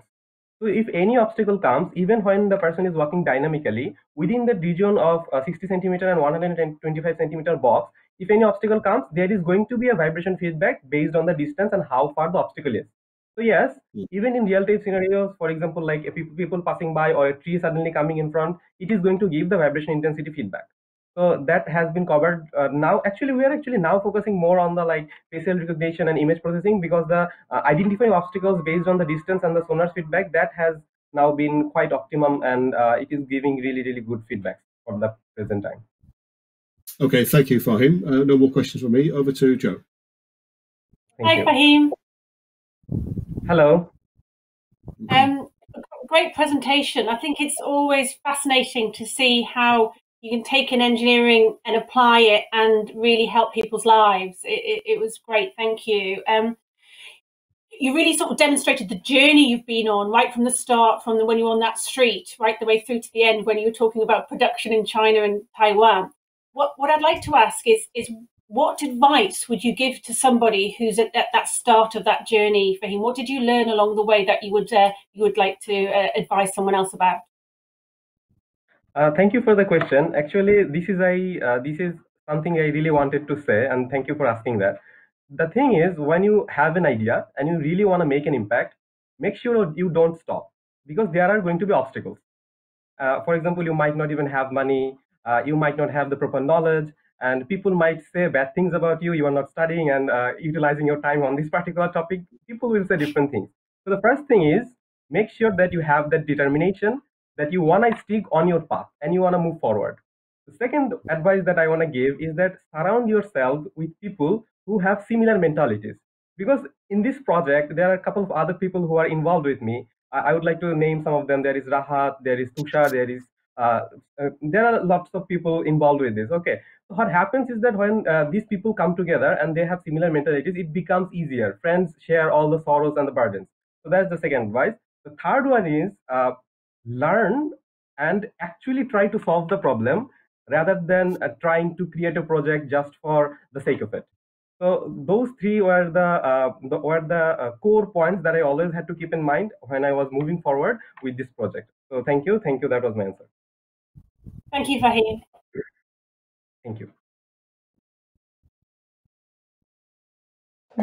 Hi, Fahim. That was really excellent. It's really nice that you're doing something to help people. And I think a lot of people will thank you for it. So you said that you had 3 different prototypes. How long did it take you to get to the stage you're at now? And how extensive were the changes at each stage? Thank you for the question. Well, actually, this was my final year project. So basically, the whole journey was about 1 year. So at first, what happened is that only the sonar model was incorporated, because as you can see, the different smart walking sticks are only using that feature, the object detection with the sonar sensor. So that was like the first model. In the second portion, we tried to incorporate the facial recognition and image processing. So yes, that was the second model, but it was not giving proper distance readings, and also it was not being able to give proper feedbacks like we actually wanted to begin with. So that was like the second phase. And in the second phase model, also what happened was that you can see that there is a 3D printed house, right, within which all the instruments are coming together, the sonar sensor, the image, the camera, and the Raspberry Pi, everything is coming together. So even that design was not actually proper, because it was the wirings and where the battery is going to be placed, all those things were actually flawed. So we had to like redesign it quite a few times so that everything can come within the whole system. So that was basically done in the second phase, and after that we came to this portion. Great, thank you very much. Thank you. Thank you, Fahim. That was a very good presentation, and it's really helping the people. In terms of sponsorship, either from the government or non-government, do you have anybody coming forward to take on this to be further so that more people can benefit from this? Thank you for the question. As I mentioned before, I am already getting fund from the ICT ministry. They are actually funding this, and not just funding. In my government, in my country recently, there has been a revelation regarding startup companies. So yes, they are also giving us incubation opportunities and looking, mentoring us, arranging different sessions for us so that we can further improve our different features and also the business aspects. So yes, different organizations are coming together so that we can actually further the development of the product and make it available throughout the country, and hopefully beyond borders in future. Thank you Fahim. Thanks. Thank you. Thanks a lot. Thank you to our judging panel. Fahim, we have a couple questions from the audience, okay? Our first question is a 2-part question. So I would read to you part 1 and then part 2. So Fahim, a very detailed and engaging presentation. First question. However, I would like to know more about how the vibrations is generated with the vibration activator that you used. That is the first part of the question, right? Correct, yeah. Would you like me to read the second part? No, and what obstacles you faced throughout your journey? Yeah, okay. Okay, I got it. I got the second question also. Okay, so for the first one, you asked to know how the vibration is actually generating. I could actually draw this up real quick. So what happens is, if you can see here or not, so there is something like this in the vibration actuator. So there a shaft actually goes through this portion, this shaft portion, and as you can see, this is a model that rotates. Now this is actually connected to a shaft, and this is a single model, right? So what happens is this: we all know when something that has a very big mass, when it rotates, if it does not have proper dynamic balancing, then there is going to be vibrations, right? So that principle is actually used here. So the balancing is intentionally not maintained here. So there is mass on one portion and there is no mass on another portion. So when the current or voltage goes through the system, the shaft rotates, and this is connected to the shaft that also rotates. and that is how the vibration is actually generated. Even in your mobile phone or any other device, when there is an alarm system and you feel the vibration, this same principle is also happening there. I guess that answers the first question. And the second question was, what are the obstacles? I believe I answered the similar question when Joanna asked me what advice I would like to give. But I'm going to repeat the process, some of the aspects that I actually didn't answer there. So the obstacles that I faced was mostly due to financial conditions, because I had to buy a lot of the instruments and I didn't have the money actually. But I'm glad to say that my supervisor, sir, of my varsity, he helped me through the process. He actually gave me money out of the pocket, literally when I needed that. So that was really helpful. So that was one of the problems that I faced. Another is that finding people who are actually like-minded, so that we can come together and generate a wonderful device. So basically, yeah, those were the obstacles that I had to face to begin with. Okay, thank you, Fahim. We have another question from the audience. If money and time wasn't an issue, how far would you like to take this work? Wow, that is an excellent question, and I should have actually talked about it in my presentation a bit more. As you can see, as you have already understood, that we are using artificial intelligence and machine learning, right? Now there are a vast exposure and vast field of this particular section, as the previous speaker has talked about it quite a bit, right? So there is also another interesting thing that can be added here is that suppose there is something written on a blank sheet, right? Some text or something like that. So we are already using the camera, right? So we can simply use that device and capture the image of something written on the blank sheet, and then it is going to generate voice, what is written there. So by that, the blind person can also read something that is written in a position or something like that. So it's like a vast field that can be actually talk to, or actually we have to go through. So yeah, those are the things that can be done in future. And the thing is, just incorporating different types of features is not really the intention of the whole project, as I have mentioned. So yes, there is going to be different types of features and different types of applications based on the technology and how it goes far. So we also have to keep in mind the actual usability and feasibility of the whole device. So yes, that's my answer for the question. Okay, thank you, Fahim. I would like to circle back. Are there any questions from our judging panel? Any further questions? Okay, and we don't have any more questions from the audience at this time. So we just had Fahim from South Asia with his presentation, the smart walking stick for the visually impaired. Thank you so much, Fahim, for your time. Thank you. Thank you so much. No problem. All right. So that concludes the presentations for today. I would like to announce a short break. Thank you again to all of our competitors. It's been another fantastic day with several enlightening presentations. I've certainly learned a lot. I'm very intrigued and interested in what I've seen today, and I hope you are as well.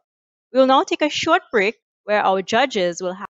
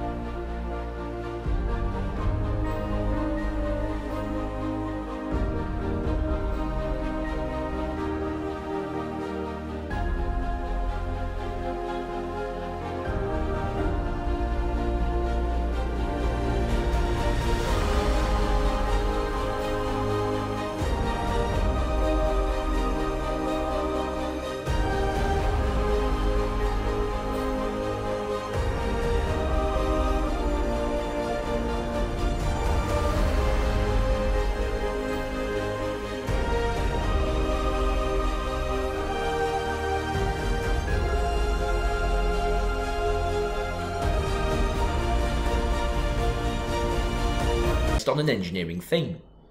This year's theme is COVID-19 through an engineering lens.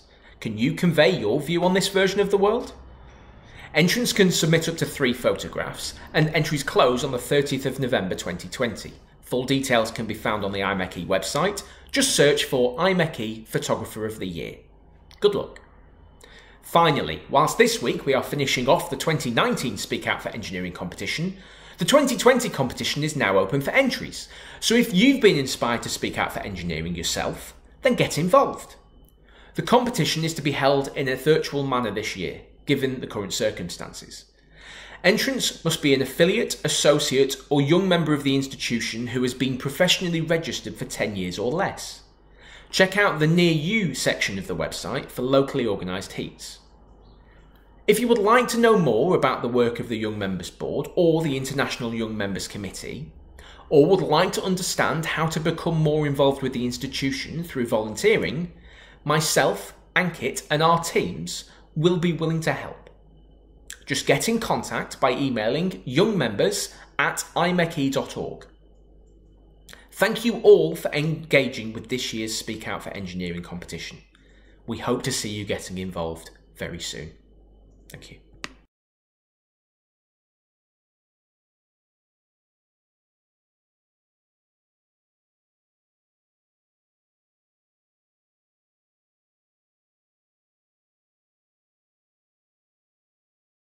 Thank you very much again, Ben and Ankit. And thank you very much for the information shared with us on the young members of the institution, the opportunities that are available. For those of you watching, if you are interested in learning more, please visit the institution young member webpage for more information. Now, for this part of our ceremony, I would like to interview each participant who you've seen over the past 2 days, just to hear a few words from our competitors exactly on SOFI and what it means to them.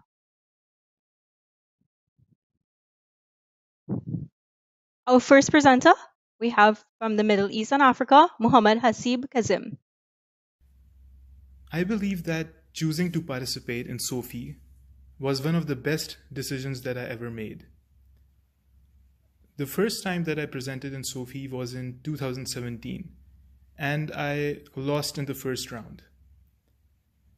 I would have given up, but the encouragement and the constructive feedback of the judges really motivated me to improve and try again. And I'm so glad that I did, because SOFI has helped me tremendously in my academic projects as well as in my profession. If I win, I'm just going to jump with joy. And if I don't, it's been an amazing journey, and I will keep on improving, learning, and relearning. I just want to thank IMechE for giving engineers such an amazing platform to just speak their hearts out for engineering. Thank you. Thank you, Muhammad Hasib Kazim, and thank you again for your feedback. I'm now joined here with Okte, and he's representing Europe. Okte, I just have a couple questions as well. What has the experience of SOFI been? What have you learned from the experience?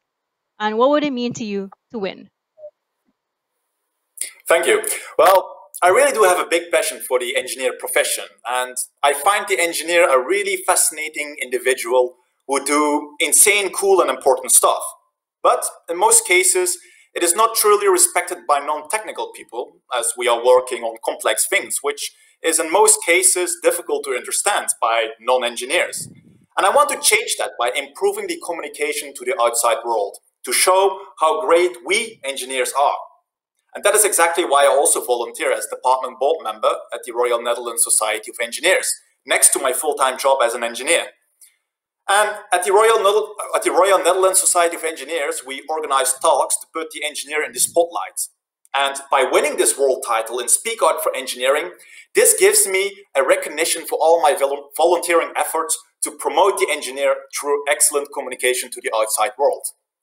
And during the Speak Out for Engineering competitions, I've learned that soft skills are equally important for engineers as the hard skills, as you must be able to work in a multidisciplinary manner with other engineers, where communication plays a crucial role for the success of every project. And that's why I've been actively working on my soft skills, like public speaking, ever since. Thank you. Thank you so much, Octi. No problem again. Our next contestant we have, representing the Americas, Jeremy Lalchon. Jeremy, again, the same questions I've asked. What has your experience of the Sophie been? What have you learned from the experience? And what would it mean to you to win?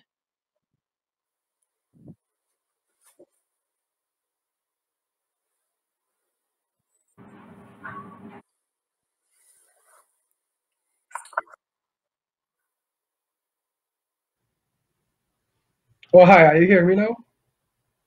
Yeah. Are you hearing me? Okay, great. Sorry about that.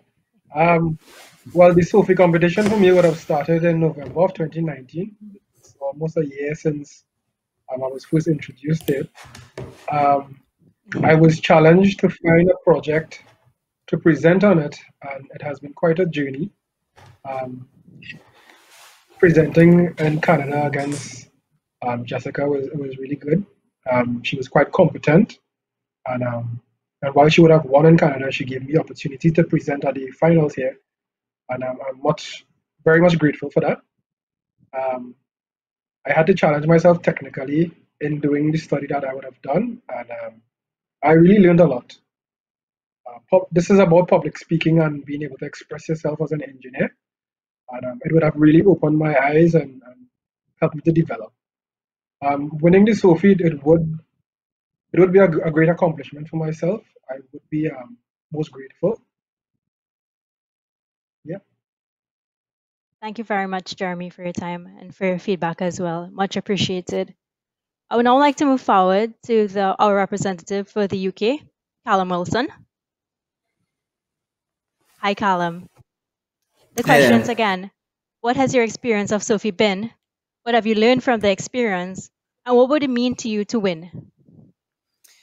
Yeah, so my experience of Sophie has certainly been a really enjoyable one. I've loved being able to talk about a topic that I really love myself, but also being able to share it with so many other engineers and see what they have to share. That's been a really beneficial experience for me. And I've learned a lot over the course of this. I never imagined when I first applied for the regional event back last year that I would be able to come this far. It's been an absolute pleasure. And yeah, the feedback has been excellent that I've received from all the really talented judges. And I really have to commend the organising committee and the judges for managing to put together this virtual format as well. It really does go to show in some sense, the challenges that we're able to overcome, even in the current environment, we're still able to hold these events, and that's excellent. As for if I were to win, well, it would be an absolute honour. Already, I've gained so much from this, and I've had such a great experience. So it's, yeah, to have come this far has meant a lot. To win would be something absolutely spectacular. Thank you so much, Callum. Really appreciate your feedback, and thank you again for your support. I'd like to move forward now with our contestant from the Oceania region, Geraldo. Tegouch. Hello, Geraldo. Thank you again for being here. Hi. Questions again. What has your experience of the Sophie been? What have you learned from the experience? And what would it mean to you to win? Yes, I enjoyed listening to exciting topics from fellow presenters at each stage of Sophie competition. And as I progress, I gain valuable inputs on my presentation from judges, colleagues, family, industry experts, and IMechE mentors. Now that global competition has gone online, I get to reach viewers from all over the world. So winning this competition will enable me to reach a wider audience beyond this event.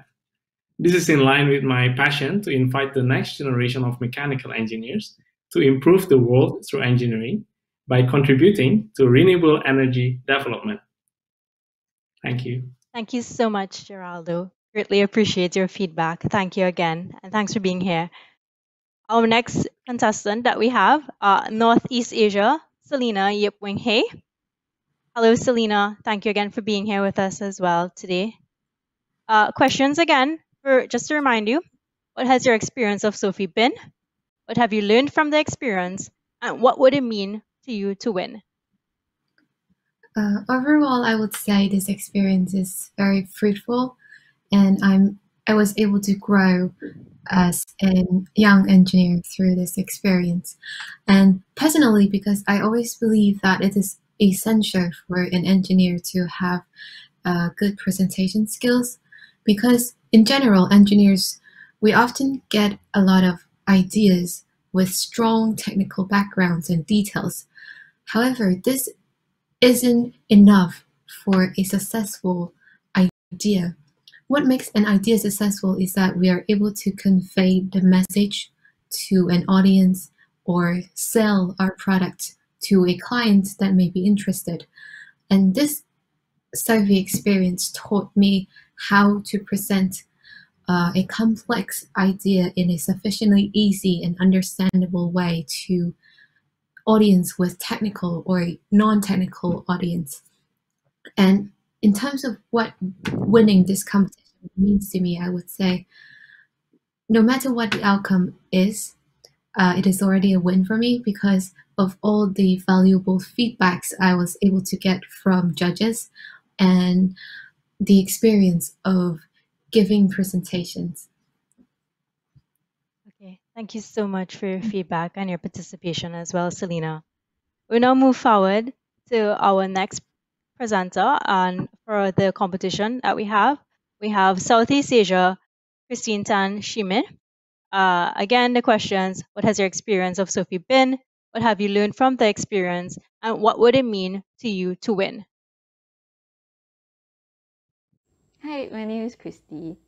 So back in February of 2019, when I enrolled myself into this competition, winning the national round was truly life-changing for me because as a female in a very male-saturated environment, I was always not inclined to speak out about engineering topics because I felt like I wasn't the most technically knowledgeable person among my peers. But winning the competition actually made me realize that what matters is what one speaks from the heart. And if it is a topic that the person is passionate about, it is worth listening to. And along the way, I've met many great engineering friends, especially in the regional round, and I'm sure I'm going to meet them in the global round. So winning this competition would actually reignite my belief that, we as engineers, we ought to speak out more about the topics that we care about and are passionate about, because one day we'll be the ones who change the world. So thank you. Thank you so much, Christy.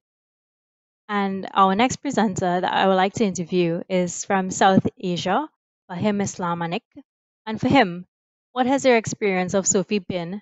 What have you learned from this experience? And what would it mean to you to win? Greetings everyone. This is Fahim Anik from Bangladesh. And Speak Out for Engineering, in general, for me, has been a really great journey. At first I had to take part in the Khulna regional zone, and then in the national round, and then in the SAR round, and in all of those phases I got to meet lots of new faces, new minds. I got a lot of new experiences. I got feedbacks on how I can improve more. So yes, it has been a journey of ever learning process.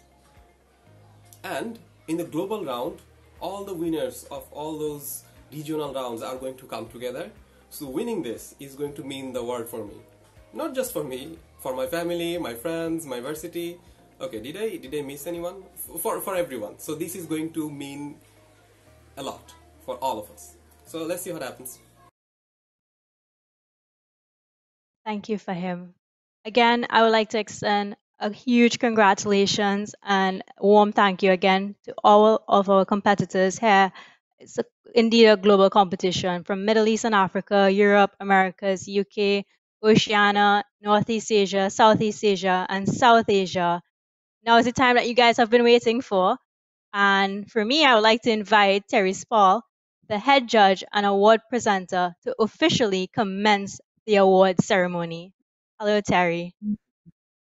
Hello, Sam. Thanks for doing a great job for us yesterday and today. Absolutely first class. Well, good afternoon from the UK, and well, good morning, good evening, or even good night, wherever you are in the world. For those of you that have just joined for the award ceremony, my name is Terry Spall. I am the president of the Institution of Mechanical Engineers, headquartered in London. We're just between the Houses of Parliament and Buckingham Palace, so a really prestigious location. I am the 135th president, and I follow in the footsteps of many illustrious engineers. Our first president back in 1847 was George Stephenson, and he gave the world the locomotive. Well, his achievements go well beyond my own, but my presidency comes after a very enjoyable and rewarding 40-year career in the automotive industry, and with 31 of those as a chartered mechanical engineer. So, like some of you, I started with an apprenticeship, and then I went on to university, and I graduated from the University of Central Lancashire, UCLan as it's called these days. I also hold an MSc from Lancaster University as well. Well, through my career, I've moved around the automotive industry, spending most of my time in technical and then managerial roles with vehicle manufacturers like Leyland, Nissan, and more recently in research and development with Hariba Myra. And I've traveled the world with them. I've spent some 10 years responsible for international operations and took a leading role in setting up operations in China, India, Korea, Japan, Turkey, Iran, and Brazil. So, in my view, international experience is so valuable to any career, as it broadens your horizons and expands your cultural appreciation. I know it sounds glamorous, but trust me, there is more to life than aeroplanes and hotels. And I've always felt you age much quicker when you spend too much of your life at 40,000 feet. But fortunately, in this new virtual world that we live in now, we can do much more virtually, and that hopefully is going to be the way in the future as well. So over the last 10 years, still at Hariba Myra, I was commercial director and was involved in creating a £300 million automotive technology cluster called Myra Technology Park. It's something I'm really proud of. And this has probably been one of the most rewarding phases of my career. I mean, to be involved from day one, see it through to becoming a vibrant technology park, employing over 1,500 people, 40 companies engaged in all aspects of future mobility. We even won the Queen's Award in 2018, the Queen's Award for Enterprise. That's the UK's most prestigious business award. And we even, would you believe, received a visit by the Duke of Cambridge, none other than Prince William, who came to have a spin around our test tracks in an Aston Martin and also experience what it's like to be in a driverless car. So in so many ways, I feel I've been really fortunate to have such an interesting and rewarding career. And I'd say hand on heart that I've never struggled to get out of bed in the morning to go to work. And I hope you can say the same as you progress your careers. One of the things that's really made a difference for me was very early in my career, I developed a really strong ability to present and to communicate. You know, the development of that skill started at university, and I'm sure it has for many of you as well. And I can still remember feeling anxious, physically sick, and having a racing heartbeat at the prospect of having to make a presentation to a large audience. These days, all that anxiety is converted into excitement and passion to absolutely nail it every time. And it's such an important skill for me, as it's taken me from apprentice to board director and now to president. I've been on the same journey as many of our competitors, because I too was a Speak Out for Engineering competitor, would you believe, back in 1985. And I can still remember going to London and presenting rather badly, unfortunately, on my undergraduate final year project. At that time, the competition was called the Queen's Silver Jubilee Competition, with consent from Her Majesty Queen Elizabeth II following her Silver Jubilee in 1977. Well, the name changed to Sophie, or Speak Out for Engineering, in 2004, but the core purpose, is unchanged, and the competition goes from strength to strength, and it's an absolutely fantastic competition, as you've heard from our competitors. So speaking to our competitors who've made it to the global final, well, you are all winners. You've already exceeded my achievements because I failed in the heats. And we've heard some brilliant presentations over the last 2 days, very capably, very confidently, and very eloquently presented. And my thanks to all 8 of you for your efforts, really, that you've put into delivering to such a high standard. You have really, really impressed the judges. And it's been a great honour for me to be head judge in this competition. And I'd like to thank all my fellow judges for their excellent contribution to the judging process. It's been my first opportunity to be a judge, and I have been immensely impressed, I think it's fair to say, by what I've seen. and heard from all the competitors, I was really impressed by the effortless confidence that we've seen in these young people. You know, if any of you are nervous, well, you know what, it really didn't show. So you should be very proud of what you've done. And, you know, it's been fantastic to see a truly global event with young members competing from across the world. You know, as young members, you represent the future of our institution, you know, as well as the engineering profession. From what I've seen in the past 2 days, you know, I think that future is in really safe hands. Communicating your ideas as engineers is in some way just as critical as the idea itself. You know, I've found this to be true throughout my professional life. I can think of many occasions where good presentation skills influenced the outcome in my favour. Whether it was pitching to a client for a multi-million-pound international contract, presenting to an audience of thousands, or even presenting in the House of Commons to government on why they should support us. You know, when you get the chance to make those major presentations, you know, as a human being, you will get that adrenaline rush. And the secret I've found is to ensure that that drives a positive feeling of excitement and not anxiety. And if you can do that, you will nail it every single time.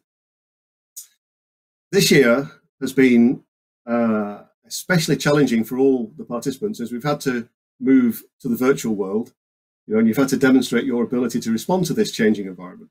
So, you know, there's a big difference between making a presentation in front of a physical audience where you can be lifted by the face-to-face experience, you know, that direct engagement where you get feedback and you can react to the mood of the audience and make adjustments. Far more difficult to be effective with a virtual audience. You know, but I think you've demonstrated today that you can adapt your style and you can be effective, you know, and, you know, don't get complacent, you know, keep searching for those little tweaks that will always allow you to do it a little bit better each time, because that's the only way you become absolutely outstanding in every way. Just keep tweaking and tweaking until you get there. Most of our competitors that I've seen in the last couple of days, you've got there already. It is really regrettable that we couldn't fly you all out to Abu Dhabi for the physical final. It would have been nice to meet you all, but COVID took that away from us. But thinking positively, and every cloud has a silver lining, you know, the beauty of this new virtual environment is that over the past couple of days, you know, we've been joined by members and the general public from all over the world. You know, you've been seen and heard by a far larger audience than, you know, and you've touched the lives of many more people than would have been the case with a purely physical global final. So whatever happens in the future, one thing we can now be sure of is that it will be different to what happened in the past. And I think really our challenge now is to embrace that prospect going forward. So thank you again to all the participants. Whether I announce you as a winner or not, it is such an achievement to get this far in Speak Out for Engineering. And for that, you should rightly feel proud of everything that you've achieved.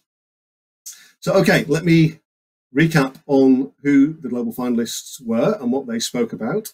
So we had representing the Middle East and Africa, we had Mohammed Hasib Kazmi with his presentation on the Kadam knee joint. Brilliant presentation and a really great use of technology. Representing Europe, we had Oktay Gutlu with his presentation on preventing antibiotics misuse with HTM sensor technology. Again, a fascinating, very practical application. Representing the Americas, we had Jeremy Lalchand with his presentation on an analysis of maintenance and reliability of positive displacement diaphragm pumps, and it was quite a heavy technical subject, but it conveyed it so well to make it very easy for us all to understand. Representing the UK, we had Callum Wilson with his presentation on artificial intelligence. I found that really fascinating. You know, it's going to be part of all of our futures, really, and it was good to hear it presented so clearly by Callum. In the Oceania region, we had Geraldo Tegouch with his presentation on ocean wave energy, and I found that particularly fascinating because, you know, clearly sustainability, you know, that journey to net zero is going to be ever so important for all of us in the future. Then representing Northeast Asia, we had Selena Yip Winghay with her presentation on light simulated actuator based on nickel hydroxide and oxyhydroxide for robotics. Well, that sounds quite a mouthful actually, but it was a fascinating presentation on some amazing technology, and I think we're going to see more of that in the future. So thank you, Selena, for that. Really good. And then in Southeast Asia, we had Christie Tan Shi Min, and she gave a presentation on facial recognition and augmented reality in our biometric future. Quite scary, really, in all respects, but my goodness, did she present it well. Absolutely fantastic. And finally, representing South Asia, we had Fahim Islam Anik, with this presentation on the smart walking stick, which is a really practical application of technology to solve a real problem for people who are partially or sighted or blind. So really great job from all of you. So I congratulate you all again. On behalf of myself and the judges, I'd like to thank all competitors. To know it's been a really tough task for us to judge you and differentiate between your presentations. Standards were really high, and the scoring was even closer than an American presidential election, if there could be such a thing. So, okay, fasten your seatbelts, folks. I'm going to now give you some results. So this is what you've been waiting for. I have two results to announce. Firstly, the runner-up, and then the overall winner.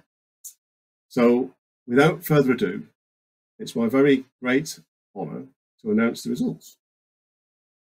The runner-up in the Speak Out for Engineering Global Final 2019 is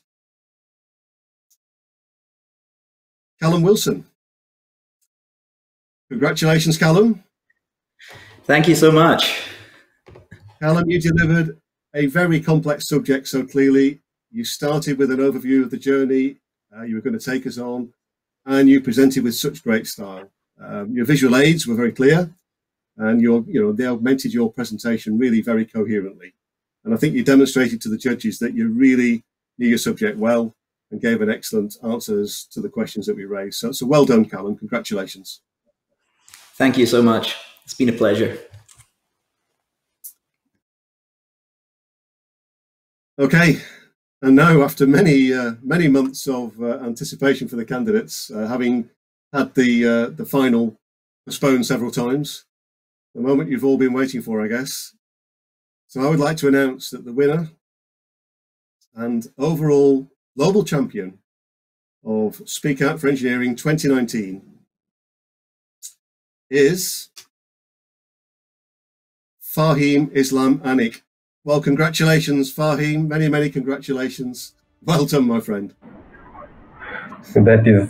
Fahim, from the very start, you took us on a journey that started with a personal observation of a need for a certain aid to help partially sighted and blind people.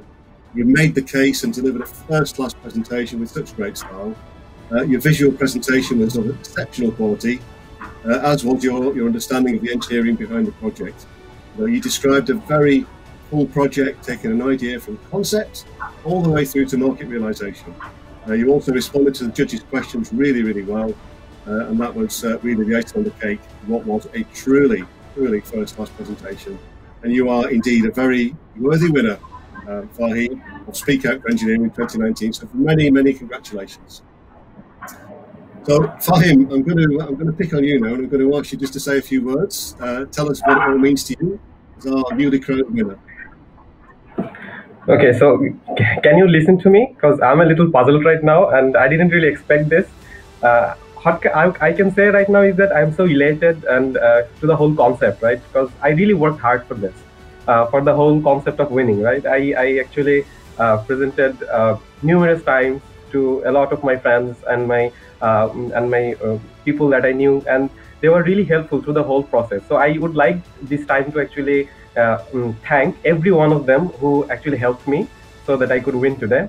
And the feeling is awesome. And I actually mentioned it in the previous portion when we had to say what it would mean for us if we actually won. So I would just like to say that this is such an honor, because I didn't actually, I mean, this is beyond my expectations. I saw the other participants present, and they were really, really, really good, and I didn't really expect that I was gonna win, but it now feels really awesome, and I'm really elated at the moment. And I just want to say thank you, IMechE, for arranging all of these things. Thank you, the organizing committee, for actually making this thing happen. I contacted with Mary Newton. She was always so supportive and giving us all the informations. And it's a bad thing that due to the COVID scenario, we couldn't travel to Abu Dhabi, but still the virtual platform, as you just said before, is still a new thing. So the whole concept and the whole scenario is so amazing that I got to be a part of it and now win it. Now that feeling is so mesmerizing. I know I should say that I cannot explain in words, but you know, I'm just keeping talking and talking because I'm just so excited, and I would just like to thank everyone and all the judges and everyone out there who has helped me through the journey, because I am so happy. Thank you everyone. Thank you. Fahim, brilliant. I love the reaction there. It obviously means a lot to you. So many congratulations. Okay, Fahim, it's brilliant to see you win. Very worthy winner. So we're going to leave Bangladesh now. Before I hand back to Samantha in Trinidad and Tobago, I just want to take the opportunity to thank everyone for joining us over the past 2 days, competitors, judges, and audience members. Your presence has made this competition really special for everybody involved and hopefully truly memorable. So thank you very much for that. Finally, a huge thank you as well to the IMechE team who've been organising this event. It's not been easy to organise, as you can well imagine. We've had many false starts, but we got there in the end. I think you've done a really brilliant job. So as president, I just want to say thank you to all of you for all your efforts. You've really done an amazing job for us. If we ever get a chance to meet, I'm talking to the organising team now, I'd love to meet and buy you all a beer for your efforts, but that might be some while off yet. We'll have to wait. And thanks also to James and the team at HiViz. They've provided us with a virtual platform. You've done a great job, guys. Thank you ever much for that. And finally, I'd like to say a huge thank you to our Master of Ceremonies, Samantha Diraj. Samantha, you've done an absolutely fantastic job. You've smiled throughout and done it with such great confidence. So thank you, Samantha. Over to you to wrap things up.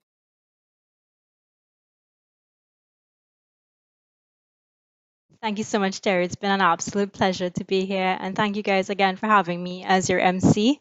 Thank you again to all of the competitors. It was absolutely brilliant to look at the presentations. To be quite honest, I found them quite fascinating. I hope to meet you all soon in the future, and I do look forward again to keep in contact. It was a great engineering event over the past 2 days, and I'm so happy to be here. Thank you to all of our attendees who has joined globally. Good night, good morning, good afternoon, wherever you may be. We really do hope you had a great time. Again, I'd just like to mention, please reach out to your local chapters for any further information if you're interested in participating in upcoming events held by the institution, as well as if you're interested in getting involved. Again, a special thank you to our judging panel for your support and time. To Terry, Joanna, Carly, and Stephen, thank you so much. It was absolutely a pleasure to have you all. To our competitors and our winners, congratulations to you all again. Huge congrats to everyone. Thank you for being here. Have a great one, and I hope to see you all soon. Goodbye.